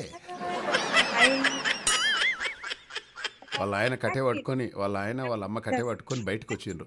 ఏమిరా, ఎంత ధైర్యం రా నీకు, నీకెంత ధైర్యం రా అంటే, సార్ నేను ఐ లవ్ యూ ఇండియా అన్నాను సార్, తప్పే ఉన్నది సార్ అందులో అని చెప్పేసి అని తప్పించుకున్నా అనమాట. తర్వాత అర్థమైంది అది వాళ్ళ కూతురు పేరు కాదు, వాళ్ళ భార్య పేరే. ఓరి అమ్మాయి ఇది ఎక్కల్లో లేదు. రైట్ అండి, థ్యాంక్ యూ సో మచ్ అండి ప్రభావతి గారు, super ma'am. All right. Yes, and మరొకరు ఆత్మీయులు ఎవరో ఉన్నట్టున్నారు. ఎవరమ్మా లైన్లో ఉన్నారు? హలో, నమస్తే అండి. ఎవరండి, ఎక్కడి నుంచి మాట్లాడుతున్నారు? కర్ణాటక నుంచి అండి. కర్ణాటక నుంచి వెళ్ళి, ఓకే చెప్పండి. బాగున్నారా? బాగున్నామండి. నిన్న ఏమైపోయారండి మీరు? శ్రీదేవి గారు ఎక్కడ పోయారు నిన్న? నిన్న మీ షో వింటున్నానండి. అయ్యో, మీరు ఒక్క నిమిషం, షో వింటారండి? చేయాలి కదా, షో కాల్ చేయాలి కదమ్మా. కాల్ చేయలేదండి, వింటూ ఉన్నాను. వింటూ ఉన్నావా? బాగా ఎంజాయ్ చేసావా కార్యక్రమం? ఓకే, మరి అందరు దొంగలు రూమ్ నెంబర్ 14లో 15లో 16లో పడ్డారు, కానీ 17లో ఎందుకు పడలేదండి? 17లో వాళ్ళు ఏడుస్తున్నారండి, అందుకే భయం వేసి వెళ్ళుండ్రు దొంగలు. ఎగ్జాక్ట్లీ, వాళ్ళు కుటుంబ సభ్యులందరూ కూడా ఏడుస్తూ ఉన్నారు, అందుకోసమే దొంగలు పడలేకపోయారు వాళ్ళ ఇంట్లో రూమ్ నెంబర్ 17లో అంటారు మీరు. అవునండి. ఎంత బాగా చెప్పారు మీరు. ఓకే, సో మరి మీ మీ మీ ఇంటి ముందు జెండా ఎగరేస్తున్నారా? మీకు జెండా పంచారా గవర్నమెంట్ వాళ్ళు?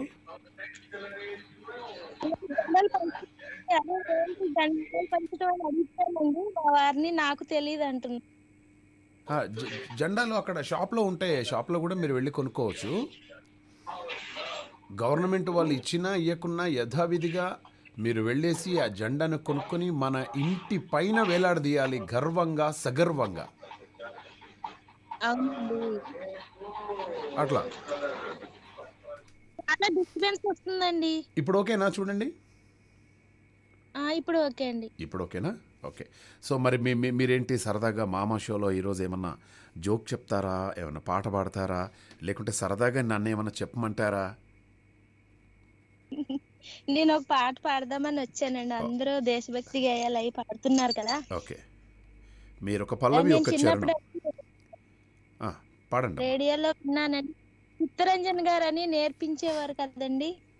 అవునండి, అవును. ఒక్కసారి పాడండి అమ్మా, ఒక పల్లవి ఒక చరణం ఒకటి పాడండి తొందరగా.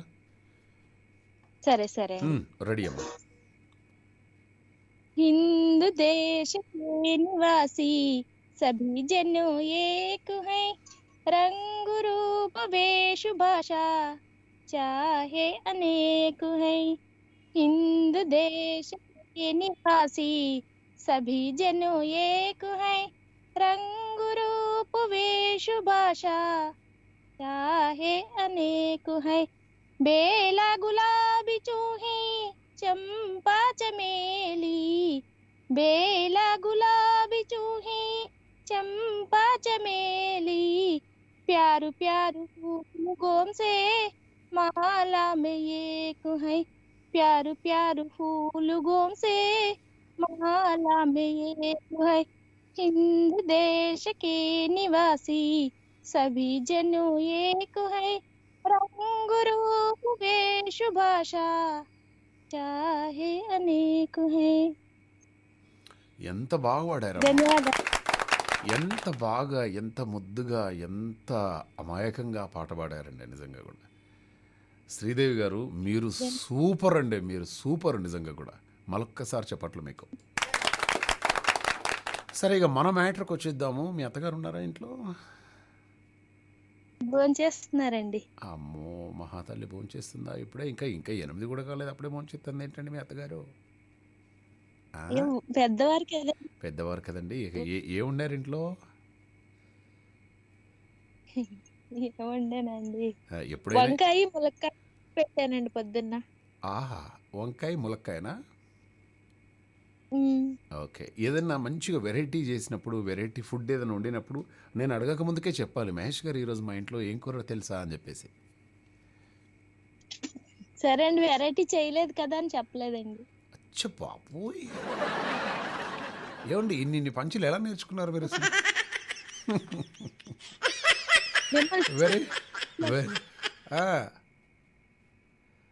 మొత్తానికైతే మిమ్మల్ని చూసి వంకాయ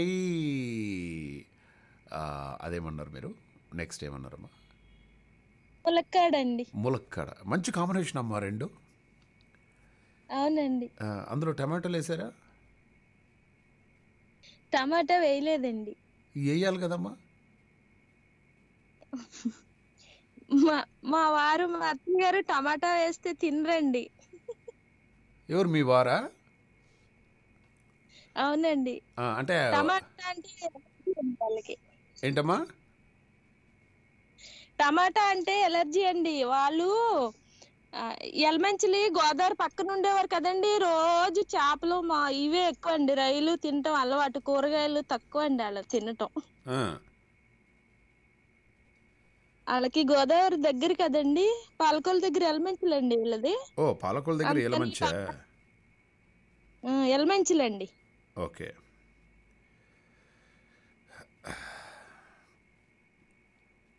ఇప్పుడు 2 చేపలు మాట్లాడుకుంటున్నాయి అన్నమాట.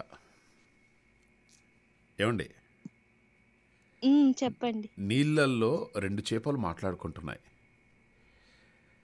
ఒక ఒక పెళ్ళిడికి వచ్చినటువంటి ఒక చేపకి వాళ్ళ తల్లి చెప్తుందన్నమాట, ఏమని, చూడమ్మా, మనం సాధారణ బొచ్చు చేపలము.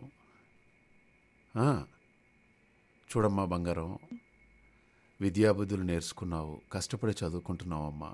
మనం ఒక సాధారణ బొచ్చు చేపలము. నువ్వు వెళ్ళి ఆ పులసగాడిని లవ్ చేస్తానంటే ఎలానమ్మా? మన తాహత కూడా చూసుకోవాలి కదమ్మా అని చెప్పేసి అంటుందన్నమాట.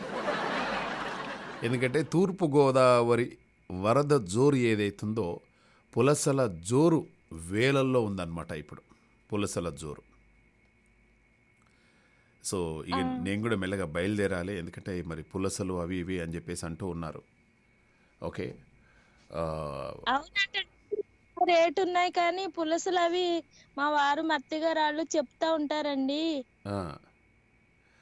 ఒక ఆయన ఇలానే వెళ్ళాడట, వెళ్ళేసి బంగారం బంగారం ఏయ్ ఏమండి, నా మంగళసూత్రం కనబడతలేదండి.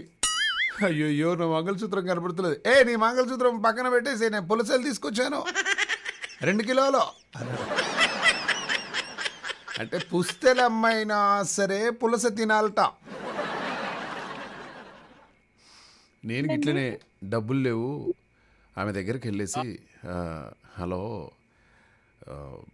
డబ్బులేం లేవు, ఇట్లా పులస తినాలనిపిస్తుంది, మరి పుస్తెల అంటనే ఉన్న కొట్టేసిందండి. ఇక ఆ రోజు నుండి మళ్ళీ జీతం ఇప్పుడు అడగలేదు ఆమె. శ్రీదేవి గారు ఒక్క నిమిషం, శ్రీదేవి గారు సరేనా? థ్యాంక్ యూ వెరీ మచ్ అండి శ్రీదేవి గారు, సూపర్ మ్యాన్. హలో హలో నమస్తే అండి. హలో నమస్తే, welcome to Telugu NRI radio. ఎలా ఉన్నారండి? చాలా చాలా బాగున్నాను సార్. వండర్ఫుల్ అండి. మీ బ్యాక్గ్రౌండ్ ఏంటండి విపరీతమైనటువంటి సౌండ్ వస్తుంది? Fan sound. అవునా? ఇప్పుడు సార్ ఇప్పుడేం రావట్లేదమ్మా, ఇంతకుముందు విపరీతమైనటువంటి సౌండ్ వచ్చేసి. మీరు రేడియో ఆన్ చేసి పెట్టారమ్మా ఇంట్లో? ఇప్పుడు ఆఫ్ చేశారా? ఆఫ్ లో ఉంది, ఇప్పుడు ఆఫ్ లో ఉంది. ఇప్పుడు ఆఫ్లోనే ఉందా? ఓకే, వెరీ నైస్ అండి. మీకు ఒక మంచి విషయం చెప్తానండి. చెప్పండి సార్. ఇప్పుడు ఈ పెళ్లి కొడుకుల మార్కెట్ అని ఒకటి వచ్చిందండి. పెళ్లి కొడుకుల మార్కెట్ అని ఒకటి ఉంది. అయితే మనకు నచ్చిన వాళ్ళని మనం కొనుక్కోవచ్చు అక్కడ.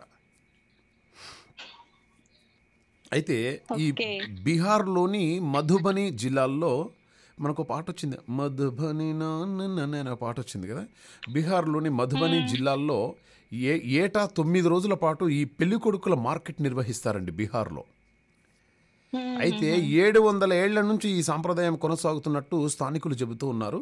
దీన్ని సౌరత్ సభ అని పిలుస్తారటండి, సౌరత్ సభ.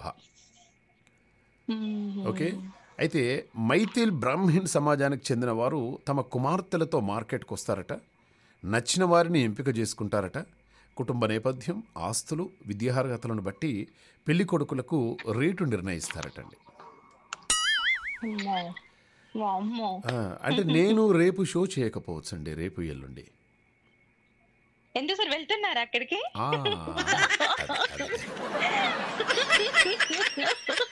అరే మళ్ళీ ఇప్పట్లో తిరిగి వస్తారా? అదే మీరు ఇంత బాగా క్యాచ్ చేస్తారని అనుకోలేదండి బాబు.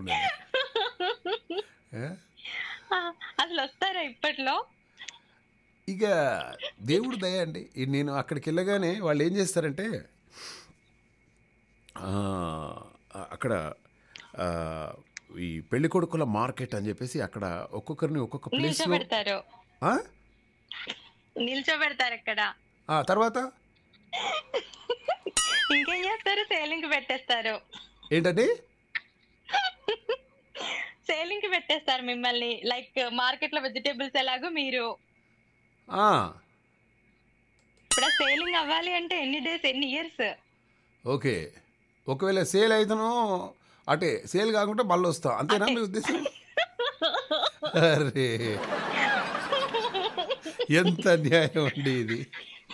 అక్కడ ఇప్పుడు జస్ట్ అలా అబ్బాయిల్ని ఆ, అక్కడ ఒక దగ్గర నిలబెడతారట, గుండ్రగా తిరుగుతూ ఉంటుందటండి. అది మనం కూడా తిరుగుతూ ఉండాలి అట్లా. అలా మన మన అంటే ఏం చదువుకున్నావు, విద్యార్హతలు ఏంటి, కుటుంబ నేపథ్యం ఏంటి, ఆస్తులు, విద్యార్హతలను బట్టి పెళ్లి కొడుక్కి రేటు నిర్ణయిస్తారనమాట. ఇప్పుడు ఒకవేళ నేను నేను నేను పోతే మనం ఎంత పెట్టొచ్చండి అక్కడ? ఏమో సార్ ఎంత పెడతారో అసలు. అంటే చాలామంది అంటారు, అరే అరే మహేషు, నేను నీ నెత్తి మీద ఓ 2 కోట్లు పెట్టి నిన్ను 10,000 కొనుక్కోమన్నా ఎవడు కొనడరా అని చెప్పేసి అంటారా?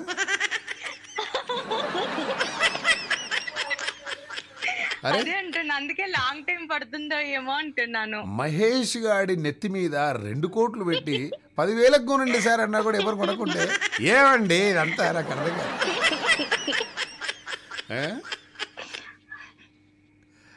అంటే రేట్ బాగానే పెట్టాలి, అంటే చూడాలి, ఓ 4-5 కోట్లు పెట్టాలి.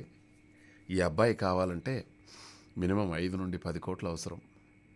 డబ్బులు కాదు సార్, చూసి మనస్ఫూర్తిగా నచ్చే వాళ్ళు అలా ఉంటే సెలెక్ట్ చేసుకోండి. ఓకే, వెళ్ళి మీరేంటి, ఏం చేస్తున్నారు, ఎంత సంపాదిస్తున్నారు, ఎక్కడ ఏంటి, మీ ఆస్తిపాస్తులు ఇవి కాదు. ఓకే, అలాంటి వెజిటేబుల్స్ లాగా థింగ్స్ లాగా అలా కాదు సేలింగ్. ఓకే, మిమ్మల్ని ఇష్టపడి మీ ఇప్పుడు ప్రెసెంట్ వర్క్ చేస్తున్న ఫీల్డ్ ని ఇష్టపడే వాళ్ళని పెళ్లి చేసుకోండి. ఓకే. అంటే ఇప్పుడు కుటుంబ నేపథ్యం, ఆస్తులు, విద్యార్హతను బట్టి పెళ్లి కొడుకులకు రేటు నిర్ణయిస్తారట. సో ఇంత రేటు అని చెప్పేసి వాళ్ళు 9 రోజుల పాటు నిర్ణయిస్తారట. నేను ఈ 9 రోజుల పాటు మంచిగా అక్కడ రెడీ అయిపోయి దాని మీద తిరుగుతూ ఉండాలి. నేను దాని మీద అందరూ వస్తుంటారు, చూస్తుంటారు, పోతుంటారు, చూస్తుంటారు, పోతుంటారు. 9 రోజులు అయిపోతాయి. 10 రోజులు 11 రోజులు నేను అటు ఇటు తిరుగుతుంటాను. అరే 15 రోజులు అయింది, నువ్వు ఇన్ని నువ్వు బోర్ అయ్యా తొందరగా అది. ఇక్కడ చూడాల్సింది హార్ట్ సార్, రేట్ చూడకూడదు. అక్కడ మార్కెట్లో హార్ట్ ఏడు ఉంటుందండి. భలే ఉన్నారు మీరు. అక్కడికి ఓ అక్కడికి వెళ్ళొద్దంటారా? అందుకే వెళ్ళకండి అంటున్నా. ఓకే, ఒక నిమిషం ఉండండి, నాకేదో మెసేజ్ వచ్చేసింది. ఓకే. గుడ్ ఈవినింగ్ మహేష్ గారు, మీరు దయచేసి బీహార్ మధుబని జిల్లాకు వెళ్ళొద్దు. కావాలంటే అయ్యో ఆగండి మేడం, నేను చదవనివ్వండి. హలో మహేష్ గారు, గుడ్ ఈవినింగ్ అండి. మీరు దయచేసి బీహార్లోని మధుబని జిల్లాల్లో అక్కడికి మాత్రం మీరు వెళ్ళకండి. కావాలంటే మేమే మీకు ఎక్కువగా కట్నం కానుకలు సమర్పించుకొని మిమ్మల్ని పెళ్లి చేసుకుంటాము. దయచేసి మీరు బీహార్కు వెళ్ళొద్దు. మీకు కావాల్సినటువంటి కార్ ఏంటి, ల్యాంకో హిల్స్లో ఏ ఫ్లోర్లో కావాలి, అమెరికాలో ఎక్కడ కావాలి, బ్యాంక్ బ్యాలెన్స్ ఎంత కావాలి. బీహార్ క్యాన్సిల్ అండి, అయిపోయింది. బీహార్ పుణ్యమూర్తిలో అదే అంటున్నా, బీహార్ క్యాన్సిల్ అమ్మా.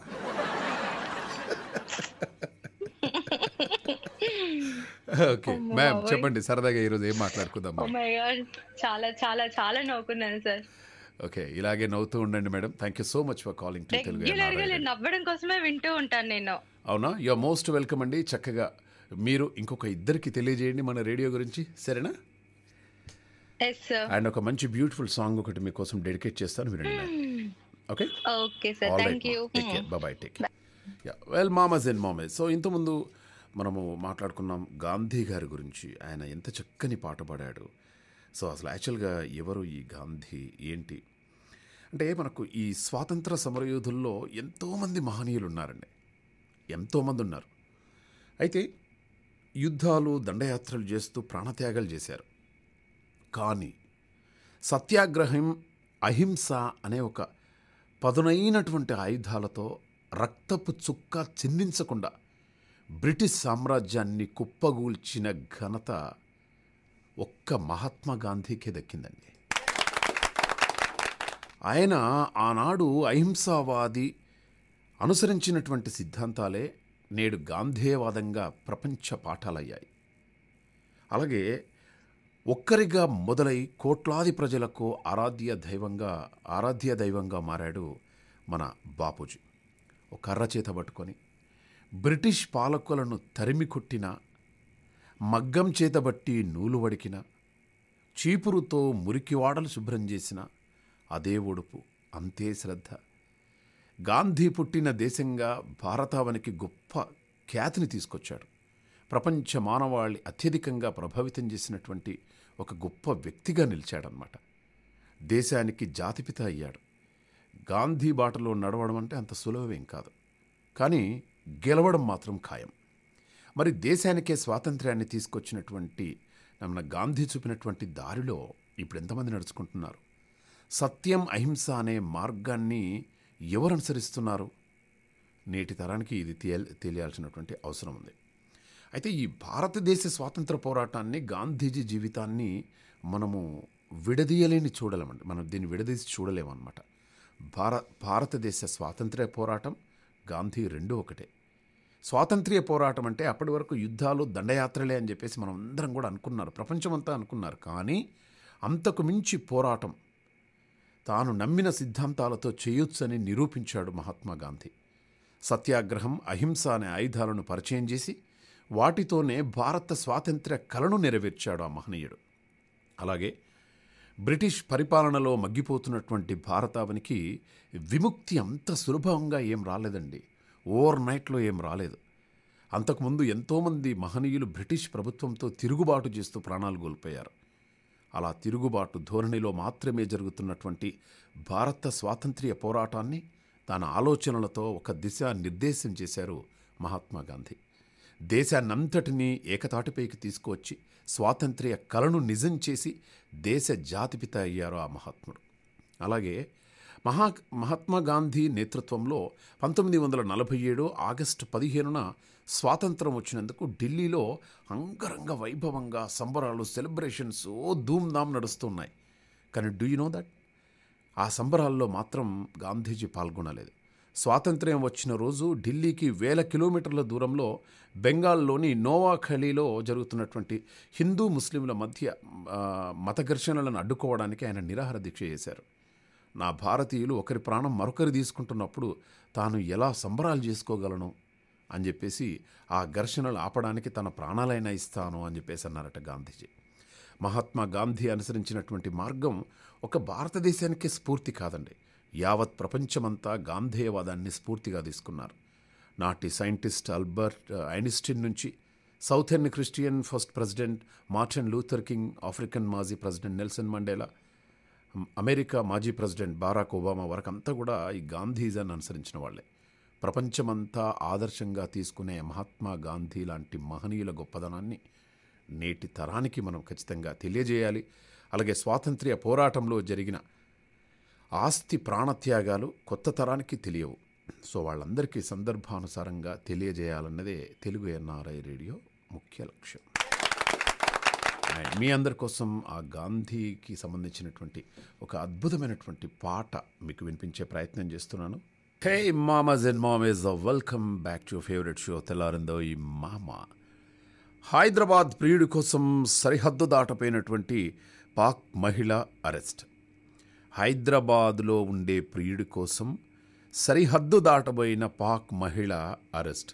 సార్, నాకు ఆమెకి ఏం సంబంధం లేదు సార్, అనవసరంగా నిరికిస్తున్నారు. ఆమె ఎందుకు సరిహద్దులు దాటబోయిందో మీరేం సార్ నా దగ్గరకు వచ్చేసి గన్నులు పెట్టేసి ఆమె ఎవరు హైదరాబాద్లో ఉండే ప్రియుడు అంటే నేను ఒక్కనే ఉన్నానా సార్? అంత అన్యాయం సార్ ఇది. ఆమెకు నాకేం సంబంధం లేదు సార్. మరి ఎవరితో సంబంధం ఉంది? అయ్యో, నాకు ఎవరితో సంబంధం లేదు సార్. హలో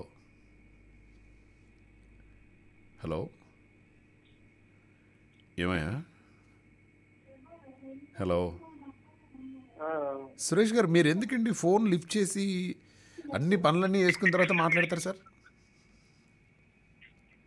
అయ్యా సురేష్ గారు, మీరు ఫోన్ కాల్ చేసిన తర్వాత మీకు అంటే ఛాన్స్ వినబడుతుందా సార్ నేను మాట్లాడిన మాట? అంటే నేను మా ఆవిడ ఏదో చెప్తుంది. ఓ, మీ ఆవిడ ఏదో చెప్తుందా? పర్వాలేదు సార్, పర్వాలేదు సార్. మీ ఆవిడ ఏదైనంతవరకు నేను లైన్లో ఉంటా. ఏం చెప్తుందట సార్? అంటే తిడుతుందా సార్? అదే జోక్ చెప్పుదాం అనేసి ఫోన్ చేశాను. ఓ జోక్ చెప్దామని చెప్పేసి ఫోన్ చేసిందా? వండర్ఫుల్ అండి, వండర్ఫుల్. నో ప్రాబ్లం, మనం చక్కగా చెప్పుకోవచ్చు. అందరు ఇప్పటివరకు రకరకాల పాటలు రకరకాల మాటలు మాట్లాడారు కదా, మనం జోక్స్ చెప్పుకుందాం ఇప్పుడు. అంటే జోక్ ఏంటంటే ఒక ఆయన అప్పు ఇస్తాడండి. అప్పు ఇచ్చిన తర్వాత 10 సంవత్సరాలు అయినా బాకీ తీర్చడు. తీర్చకపోతే ఏమీ బాకీ తీర్చట్లేదంటే, నువ్వు డబ్బులు ఇచ్చినప్పుడే నేను చెప్పాను కదా నీ రుణం ఈ జన్మలో తీసుకోలేను అనేసి. సూపర్. ఇప్పుడు వరకు ఇవ్వలేదు. నేను ఆల్రెడీ చెప్పాను కదండి, నీ నీ నీ నీ నీ నీ రుణం ఈ జన్మలో తీర్చుకోలేనండి అని చెప్పేసి. అమ్మో, ఇలా ఇంత లాజిక్ ఉందా అండి? అయినా ఒక నిమిషం, మనం ఎవరెవరికి ఎన్ని అప్పులు ఉన్నామండి? అదే భారతదేశం గురించి అన్నాక భారతదేశం గురించి అన్నాం కదా. అవును. భారతదేశము భూతల స్వర్గము, మనమంతా భారతీయులం, గాంధీ తాత పుట్టిన విచ్చోటే, చాచా నెహ్రూ నివసించుట ఉన్నమాటే, ఎందర వీరుల త్యాగ ఫలముగా అందను ఈ జాతికి మాతృదేశము భారతదేశము. అదండి. వండర్ఫుల్ అండి, వండర్ఫుల్. సురేష్ గారు సూపర్ అండి. ఒక విషయం చెప్తానండి మీకు. ఇప్పుడు మనకు ఈ వాట్సాప్ ఉంది కదండి, ఈ సోషల్ మీడియా మెసేజింగ్ యాప్ వాట్సాప్లో కొత్తగా తీసుకొచ్చినటువంటి ఒక న్యూ ఫీచర్ గురించి మనం మాట్లాడుకుందాం. ఇకపై మెసేజ్ చేసినటువంటి 2 రోజుల కంటే ఎక్కువ సమయం అయిన తర్వాత కూడా దాన్ని డిలీట్ చేసే ఆప్షన్ ఒకటి అందుబాటులోకి వచ్చినట్టు చెప్పిందనమాట. ఇప్పటి వరకు డిలీట్ ఫర్ ఎవ్రీవన్ అనే ఆప్షన్ ద్వారా జస్ట్ ఒక 8 నిమిషాలు 10 నిమిషాలు గంటల వ్యవధిలోనే మెసేజ్ డిలీట్ చేసే అవకాశం ఉండే అనమాట. ఇప్పుడు మనం మెసేజ్ చేసిన 2 రోజుల తర్వాత కూడా చక్కగా 2 రోజుల తర్వాత కూడా డిలీట్ చేయొచ్చు మనం. ఓకే, సో అట్లా దానివల్ల ఏంటండి ఉపయోగం అంటే, మనం మెసేజ్ చేసాము కదా, ఒక 2 డేస్ తర్వాత కూడా మనం డిలీట్ చేయొచ్చు దాన్ని అన్నప్పుడు మనకి డాటా ఎక్కువగా స్పేస్ ఉంటుంది అనమాట, మోర్ అండ్ మోర్ మెసేజ్ చేసుకోవడానికి, అంతే కదా? అంతే. ఓకే అండి. మీ ఆవిడుందా? నేను కింద సిగ్నల్ రాదని పైకి వచ్చేసావా? ఓకే. ఏం పాట వింటావు సురేష? ఏ పాట వింటారు? డెఫినెట్గా ఒక మంచి పాట మాత్రం. నేను రాత్రి వేసాను కదా ఆ పాట. ఏంటండి నిన్న నైట్ ఏం వేసాను నేను? కొత్త సినిమా లాస్ట్ లో పాట వేసా. ఓ, గారు మాట్లాడిన తర్వాత హిందీ పాట వేసాను. ఏదో ఉందండి. ఒక మంచి పాట మాత్రం మీకోసం. గోపిచంద్ తాలూకు పాట కొత్త సినిమా వచ్చింది కదా. ఓకే డెఫినెట్గా ఆ పాట డెడికేట్ చేసే ప్రయత్నం చేస్తానండి. ఓకేనా సురేష్ గారు? Thank you sir, thank you very much Suresh అండి ఫ్రమ్ శ్రీకాకుళం నుండి. ఇప్పుడు దొంగలు రూట్ మార్చారండి. ఇప్పుడు ఫర్ ఎగ్జాంపుల్ ఎట్లా అంటే, మన దగ్గర డబ్బులు ఇచ్చిన తర్వాత, అమ్మా నాకు మీ దేవల్ల ఒక 10 లక్షల రూపాయలు వచ్చాయమ్మా, తల్లి ఈ పైసలన్నీ కూడా మీరే తీసుకోండి తల్లి, నేను ఈ పైసలన్నీ కూడా పైకి విసిరేస్తున్నాను తల్లి, ఆ పైనున్న పైసలన్నీ మీరే తీసుకోండి, కింద పడ్డాయి మీ కాళ్ళ దగ్గర పడ్డాయి అన్నీ నేనే తీసుకుంటాను తల్లి అని చెప్పేసి వాడు 10 లక్షలకు మళ్ళీ 10 లక్షలు తీసేసుకున్నాడట. అయితే మధ్యప్రదేశ్లోని జబల్పూర్ మటుడాల్ పోలీస్ స్టేషన్ పరిధిలో జరిగినటువంటి దొంగతనం ఈ వీడియో వైరల్గా నెట్టింట్లో వైరల్ అవుతుంది. అర్ధరాత్రి ప్రధాన ద్వారం తాళం పగలగొట్టి లక్ష్మీదేవి ఆలయంలోకి వచ్చి ముందుగా అమ్మవారికి పూజలు చేసి అనంతరం పూజా సామాగ్రి ఆలయంలోని హుండీని ఎత్తుకెళ్లాడట. ఆలయ అధికారులు పోలీసులకు కంప్లైంట్ ఇవ్వడంతో సీసీ ఫుటేజ్లతో ఈ విషయం తెలిసింది.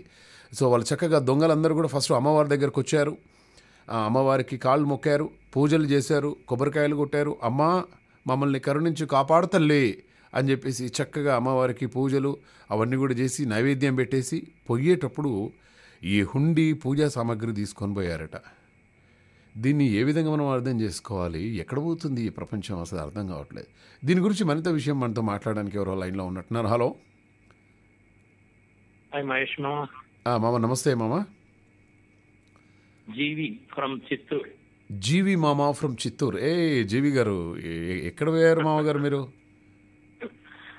లేదు, ఆ చందమామని మహేష్ మామని అందుకోవడం కొంచెం కష్టంగా ఉంది రేడియోలో. అవునా? అయ్యో అదేం లేదు మామ, మీరు ఎప్పుడు కాల్ చేసినా కూడా నేను కిందికి దిగి వస్తాను మామ నీకోసం. అవునా? లేదు, మొన్న కూడా ట్రై చేశాను, సరే కంటిన్యూగా వస్తా ఉన్నాయి కాళ్ళు. ఓకే. ఈ స్కైప్ లో కాల్ చేయాలంటే ఎట్ట మామ, అదే ఐడి ఎలా చేయాలి? స్కైప్లో కాల్ చేయాలంటే మనం స్కైప్ అని ఒక యాప్ డౌన్లోడ్ చేసుకోవాలి మామ. ఓకే, యాప్ ఉంది. యాప్ ఉంది కదా, మీరు తెలుగు ఎన్ఆర్ఐ రేడియోకి ఒక యాడ్ రిక్వెస్ట్ పెట్టండి మామ. అందులోంచి తెలుగు ఇప్పుడు సెర్చ్ బటన్ ఉంటుంది కదా, ఇట్లా గుండ్రగా ఉంటుంది చూడు, అక్కడికి వెళ్ళేసి తెలుగు ఎన్ఆర్ఐ రేడియో అని కొట్టండి. కొడితే మీకు అది వస్తుంది. దాని మీద క్లిక్ చేయగానే Telugu NRI radio add request వస్తుంది. దాన్ని ఇక్కడ నేను యాక్సెప్ట్ చేయగానే డైరెక్ట్ మేము కలిసి చక్కగా మనం మాట్లాడుకోవచ్చు. ఓకే ఓకే, నేను టోరీతో మాట్లాడుతుంటాను స్కైప్ లో. ఓకే, ఇది కూడా అంతే మామ, ఇది కూడా సేమ్ యాజ్ ఇట్ ఈస్గా. అటు టోరీతో మాట్లాడండి, సమయం దొరికినప్పుడల్లా మన తెలుగు ఎన్ఆర్ఐ రేడియోతో కూడా మాట్లాడండి మామ. Okay okay, wonderful G V. And ఎలా ఉంది ఈరోజు మీ రోజు ఎలా ఉంది? బాగానే ఉంది, ఏం ప్రాబ్లం, కూల్. బాగానే ఉందా? ఓకే. ఏంటి భోజనం ఏం చేశారు సాయంత్రం? సాయంత్రం అప్పుడే భోజనం చేశాను నేను. మీరు చేసేసారా? ఏంటి మామ అంత తొందర? కాసేపు ఆపేయారా? నేను 7:30 to 8 మధ్యలో ముగించేస్తాను. 7:30 to 8:30కి ముగించేస్తారు. ఓకే. ఏం చేశారు? హాఫ్ అన్ అవర్ వాకింగ్ పోతాను, తర్వాత స్నానం చేసి పడుకుంటాను. ఓకే, వండర్ఫుల్ మామ. మేడం ఏం చేశారు ఈరోజు? మోస్ట్లీ టిఫిన్ అండి, దోశ. అవునా? అదే మామ, ఎందుకు ఈ దోశలు అవి ఇవన్నీ తినేస్తున్నారు మామ సాయంత్రం? Light food. అదైతే ఒక 9 డయాబెటిక్ పేషెంట్ కదా. Okay okay okay. లైట్ గా బియ్య పిండిలో జొన్న పిండి ఎక్కువ కలుపుకొని. జొన్న పిండిలో ఎక్కువ. ఓకే. జొన్న దోశ. మీకు ఈ డయాబెటీస్ అనేది ఎప్పుడు తెలిసింది మామ? ఫ్రీక్వెంట్ యూరినేషన్ వెళ్తుంటే తెలిసిందా? 15 years బ్యాక్ తెలిసింది. 15 years బ్యాక్. ఇప్పుడు కంట్రోల్లో ఉందా మామ? కంట్రోల్లో. వండర్ఫుల్ మామ, వండర్ఫుల్. సో అలా మీ షుగర్ కంట్రోల్లో ఉండడానికి మేము ఏమేమి చేస్తారు మీరు? ఉదయాన్నే అన్ని రకాల ఒక 4-5 గింజలు మొలకలు కట్టుకొని తింటాను, అదే టిఫిన్. ఓకే. మధ్యాహ్నం 2 రాగి రొట్టె కానీ 2 చపాతీ కానీ ఒక ఆకుకూర ఒక కర్రీ పెట్టుకొని తింటాను. ఓకే. నైట్ ఇదే టైపు చపాతీ కానీ రాగి దోశ కానీ జొన్న దోశలు కానీ. ఇది అంటే రైస్ పూర్తిగా అవాయిడ్ చేస్తాను. కంప్లీట్గా అవాయిడ్ చేశారు రైస్? కంప్లీట్గా అవాయిడ్. ఎవరైనా చుట్టాలు వచ్చినప్పుడు ప్రసాదం లాగా తింటా అంతే. ఓకే. ఈ మటన్, చికెన్, ఫిష్, ప్రాన్స్ అవి ఎక్కువ ఉండవు. అంటే నేను నాన్ వెజిటేరియన్, దానికంత పెద్ద ప్రియారిటీ అనమాట. ఇప్పుడు రేర్. ఓకే, నో ప్రాబ్లం మామ. ఈ షుగర్ రావడం వల్ల కూడా చాలా అడ్వాంటేజ్ ఉంది మామ. మీకు ఉద్యోగం చాలా ఈజీగా దొరుకుతుంది మామ. ఎందుకని? ఇప్పుడు స్వీట్ షాప్లోకి వెళ్ళేసి ఉద్యోగం ఉందా అండి, నాకు షుగర్ ఉంది అంటే డెఫినెట్గా తీసుకుంటాడు వాడు. ఇప్పుడు మిగతా పోరగాళ్ళు ఏం చేస్తున్నారంటే స్వీట్ షాప్లో ఆ ఓనర్ అటు పోగానే బయట తీసి 4-5 తినేస్తున్నారు వాళ్ళు. అదే మీరు పోయారనుకో మీకు తినే అవకాశం లేదు కదా. ట్రై చేయాలి, మహేష్ మామ చెప్పాడు కాబట్టి ట్రై చేయాలి. ఇప్పుడు అవునా కదమ్మా, మీరు ఒక మాట చెప్పండి. కరెక్టే, అది ఎక్స్ట్రా క్వాలిఫికేషన్ అనమాట మాకు. Extra qualification. నేను ఎప్పుడన్నా బస్సులో ట్రావెల్ చేస్తూ ఉంటాను కదా, బస్సులో ట్రావెల్ చేసేటప్పుడు మొన్న ఒక ఆయన డ్రైవరు ఎంతసేపు అయినా కూడా బస్సు ఆపట్లేదు మామ. పాపం ఒక ముసలాయన నా పక్కన కూర్చున్నాడు. నాన్న నాకు షుగర్ ఉంది నాన్న, ఎక్కడైనా బస్సు ఆపించవా నాన్న అంటే డ్రైవర్ దగ్గరికి వెళ్ళేసి సార్ బస్సు ఆపండి. మళ్ళీ ఏమండి ఇంకొక 1 hourలో వచ్చేస్తుంది, ఇప్పుడు ఆపడేందుకు అంటే లేదండి షుగర్ పేషెంట్ ఉంటారు వాళ్ళని దృష్టిలో పెట్టుకోవాలండి, ఇట్లా నాన్ స్టాప్గా 2-3 గంటలు మీరు చేయొచ్చు, మేము అర్థం చేసుకోగలం, మీరు కరెక్ట్ టైంకి దీన్ని తీసుకెళ్ళాలి అని, కానీ మధ్యలో ప్రయాణికుల అవస్థలు కూడా ఉంటాయి కదండి అని చెప్పేసి ఆ ముసలాయనను తీసుకొచ్చానమాట. మీరు ఇటు రండి అని చెప్పేసి. తర్వాత డ్రైవర్ అన్నారు కాదండి మనము తొందరగా వెళ్ళిపోవాలి కదంటే, వెళ్ళిపోవడం కరెక్టేనండి పాపం ఆ ముసలాయనకి చాలా అర్జెంట్ ఉందండి, ఆపండి మీరు ఆపండి ఇప్పుడు ఫస్ట్ అర్జెంటుగా ఆపండి అని చెప్పేసి అన్నమా. అన్న తర్వాత ఈ డ్రైవర్ మాట్లాడాడు ముసలాయనతోటి, ఏమయ్యా ఏంటి యూరినల్స్ ఏమైనా వస్తున్నాయా అని అడిగిండు అనమాట. అబ్బాయి అదేం లేదు, నాకేం ప్రాబ్లం లేదు అంటే, మరి మీకు వచ్చిందని చెప్పొచ్చు కదా సార్, ఆ ముసలాడ పేరు ఏది చెప్తున్నారంటున్నారు. దీని మీద జోక్ ఉంది మామ. చెప్పండి సార్. దీని మీద జోక్ ఉంది, చెప్పండి. మామూలుగా చంటి పిల్లడు అంటే అప్పుడే ఎల్కేజీ కూడా జాయిన్ అయిన అబ్బాయి వాళ్ళ అమ్మ దగ్గరికి వెళ్ళి ఏదో పెద్ద ఫంక్షన్ జరుగుతా అంటే, మమ్మీ నాకు చిచ్చు వస్తుందన్నంట. ఓకే. అందరూ నవ్వారంట గొల్లు. చిచ్చి వీడేం ఇంత మేనర్స్ లేకుండా ఆడుతున్నాడని. వాడికి వాళ్ళమ్మ, నాన్న నీకు ఎప్పుడు వన్ బాత్రూమ్ వచ్చినా పాట పాడాలి మమ్మీ అని అడుగు, నేను పక్కకి తీసుకెళ్లి దాన్ని పని కానీ చేసి తొడుక్కొస్తాను అని అలా అలవాటు చేసింది. ఓకే. ఆ విషయం వాళ్ళ నాన్నకు తెలియదు. మరి వాళ్ళమ్మ ఏదో వేరే పని మీద పక్క ఊరికి వెళ్తే వాళ్ళ నాన్న పక్కన పడుకున్నాను అనమాట రాత్రిలో. నాన్న నాకు పాట పాడాలి అంటాడు. వీడి చుట్టూ లేచి చూస్తే ఎవరో చుట్టాలంతా వచ్చి ఇల్లంతా సందడిగా నిద్రపోతున్నారంట. మరి చుట్టాలందరూ ఉన్నారు, ఏం పాట పాడతావు పడుకోరా అని అంట. లేదు నాన్న నాకు అర్జెంటుగా పాడాలని, నేను పాడేయాలన్నాడు. కొడుకు సంగీతం మీద చాలా మక్కువతో ఉన్నట్టుగా ఉందని, సరేరా అందరూ ఉన్నారు ఎవరికి వినపడకుండా నా చెవిలో కాస్త పాడేసి. సూపర్ మామ. మెల్లగా చిన్నోడు చెవిలో కానిచ్చేసాడు. మీరు ఆర్టీసీ బస్సు అంటే అది గుర్తుకొచ్చింది నాకు. సూపర్ మామ, ఎంత మంచి జోక్ చెప్పారు మామ, ఎంత బాగా చెప్పారు తెలుసా జోక్ చెప్పే విధానం కూడా. జీవి గారు, సో నైస్ ఆఫ్ యూ. రెగ్యులర్గా కాల్ చేస్తూ ఉండండి, మంచి మాటలు మాట్లాడేసుకుందాం. ఓకేనా? రైట్ అండి, థ్యాంక్ యూ వెరీ మచ్ అండి జీవి గారు. అందరు కాల్ చేస్తున్నారు, యాదగిరి ఎక్కడ పోయినరో, నళిని గారు ఎక్కడ పోయినరో. అసలు వీళ్ళు ఇద్దరు ఒకేసారి కాల్ చేస్తారు, లేకుంటే అసలు చేయరు. ఎవరండి లైన్లో?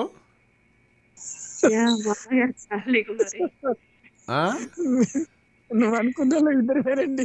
హే, మీరు ఇద్దరు వచ్చేసిండ్రా? వావ్, కనిపెట్టేశారప్పా.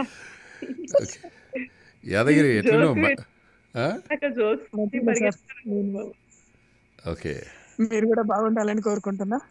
నళిని మేడం మంచి మంచి విషయాలు చెప్తుంది. ఓకే, ఇప్పుడు నేను ఎప్పుడు బాగుండాలనే కోరుకుంటావు తప్ప, మహేష్ మామకి ఒక అందమైనటువంటి అమ్మాయి, డబ్బులు లేకున్నా పర్వాలేదు, చాలా బాగా చూసుకునేటువంటి అమ్మాయి, ఆయన మనసుకు నచ్చినటువంటి అమ్మాయి, ఆయనకు బాగా రెస్పెక్ట్ ఇచ్చే అమ్మాయి, ఆమెకు 24 గంటలు అలా వైఫై లాగా ఎప్పుడు ఆయనతో ఉండే అమ్మాయి లైఫ్లో మంచిగా దొరకాలని ఎప్పుడన్నా కోరుకున్నావు ఆయన? నాకు అర్థం కదా. నువ్వు బాగుండాలని కోరుకుంటున్నా, నువ్వు బాగుండాలని కోరుకుంటున్నా, మరి బావకు చెల్లొద్దా? నువ్వు పెళ్లి చేసుకుంటే 192 గంటల అమ్మాయిని మాట్లాడతావు. అవునా? అన్ని గంటలు ఎందుకండి మీకు? 192 ఎందుకండి? 2 గంటల్లో మాట్లాడగలరు మీరు మామగారు. ఓకే అంటే ఇప్పుడు నేను పెళ్లి చేసుకుంటా అంటే ఆయన 192 గంటల్లో మాట్లాడతారట అమ్మాయిని, అంతేనా? ఆ 192 గంటలు అంటే ఎన్ని రోజులు ఏంది అసలు లెక్కయి నళిని గారు? బాబాయ్ 24 సాగించుకోండి, నాకు తెలియదు బాబా. ఏందమ్మా? అరే ఇదొక టెన్షన్ పెట్టిండి ఏందా ఆయన? పక్కన కంప్యూటర్ కూడా లేదు, 192 గంటలు బై 24 వేసి చూడరా అండి ఎవరన్నా దయచేసి ప్లీజ్ అండి. నువ్వు రాక ఒకటి వేషం వేసుకొని వస్తావు.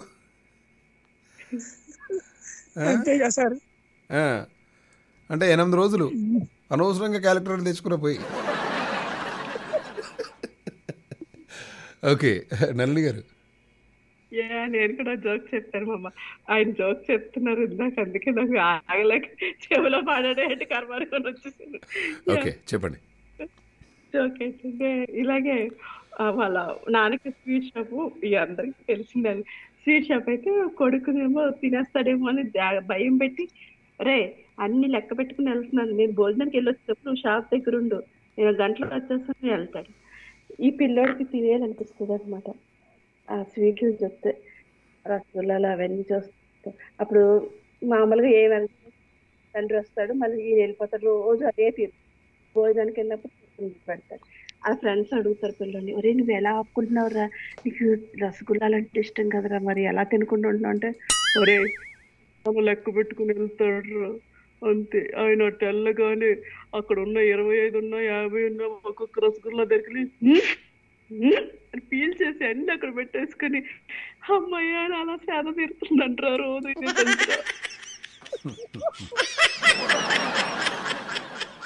రసగుల్లాలన్నీ నోట్లో చప్పరించేసి మళ్ళీ అందులో వేస్తాడా? అకౌంట్ లెక్క నాన్న వచ్చేటప్పటికి అక్కడ ఎన్ని ఉంటాయి అన్ని పెట్టేసి వెళ్ళిపోతాడు రోజు. అవునా? ఓకే. పొరపాట్లు కూడా. మొన్న నేను అమెరికా ఫ్లైట్లో పోతుంటే నా పక్కన ఒక ముసలామె కూర్చుంది, యాదగిరి ముసలామె కూర్చుంది. అమ్మ నమస్తే అమ్మ అంటే, నమస్తే బిడ్డ అన్నది. బాగున్నారమ్మా అంటే, బాగున్నాను. అమ్మ ఈ ఫ్లైట్ పైకి ఎగిరేటప్పుడు కళ్ళు తిరుగుతాయమ్మా, చాలా జాగ్రత్త అంటే, నువ్వు జాగ్రత్త బిడ్డ అన్నది. అంటే ఎందుకమ్మా అట్లా మాట్లాడుతున్నావు అంటే, ఇది నేను 50 60 బిడ్డ ఫ్లైట్ ఎక్కడో, నువ్వే కొత్తగా ఎక్కినట్టున్నావు అన్నది.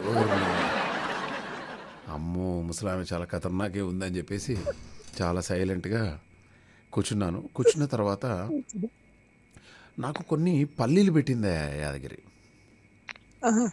పల్లీలు పెట్టింది.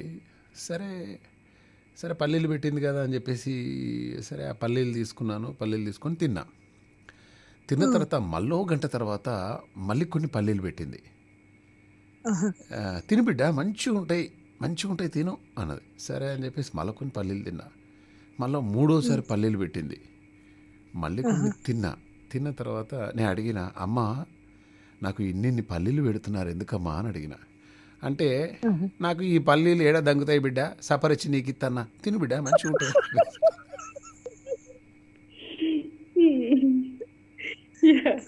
ఇలా అంతేనండి.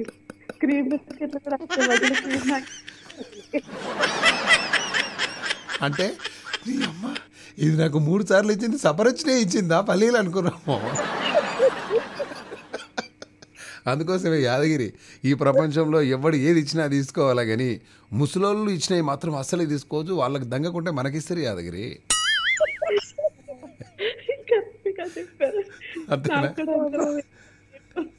మామ ఒక ఆయన రాత్రి లేట్గా వస్తాడు మామ. వాళ్ళ ఆవిడ ఏం చేస్తుంది, ఇంత లేట్ వరకు బయట ఎక్కడెక్కడ తిరిగి వస్తావు, నేను ఎక్కడ వస్తుగా నీ తిండి పెట్టగలను, అదిగో సూప్ అడిగావు కదా టేబుల్ మీద పెట్టాను, తాగేసి వచ్చి పడుకో, నాకు నిద్ర వస్తుంది బాబు అని వెళ్ళిపోద్ది. అప్పుడే కరెంట్ పోతే ఒక క్యాండిల్ వెలిగించేసి బయట ఏమో బోర్మని వర్షం, ఏమో చక్కగా ఆ సూప్ తాగుతూ ఉంటాడు. అది ఎంతసేపటికి తాగుతుంది, ఆయాసం వచ్చేది.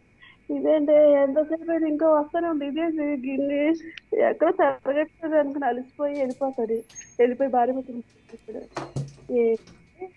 ఎంతసేపు తాగినా సూప్ తరగట్లేదు ఏంటి దాంతో. అయ్యో నా మతి మండ, మీకు చెప్పడం మర్చిపోయానండి, పైన స్లాబ్ లీక్ అవుతుంది, కొంచెం షాప్ కింద కూర్చున్నారా అంత సూపర్ వండర్ఫుల్ అండి. బోల్డ్ అండ్ జోక్స్ చెప్పారు and Yadagiri, thank you very much. And అలాగే నళిని గారు, bye madam, take care. So మొత్తానికైతే మంచి సూపర్ జోక్స్ చెప్పడం జరిగింది. ఓకే, ఇక మన షోలో కూడా సమయం దగ్గరకు వచ్చేసింది, ఎందుకంటే నెక్స్ట్ ఒక ఇంటర్వ్యూ ఉందన్నమాట. అయితే ఒక చక్కని జోక్ ఒకటి చెప్పేసుకొని ఇక మన కార్యక్రమానికి మనం బై చెప్పేద్దాం. ఆ జోకు 2 భార్యాభర్తల మధ్య ఒక మంచి సంభాషణతో ఉన్నటువంటి ఒక జోకు. భార్య అంటుందన్నమాట,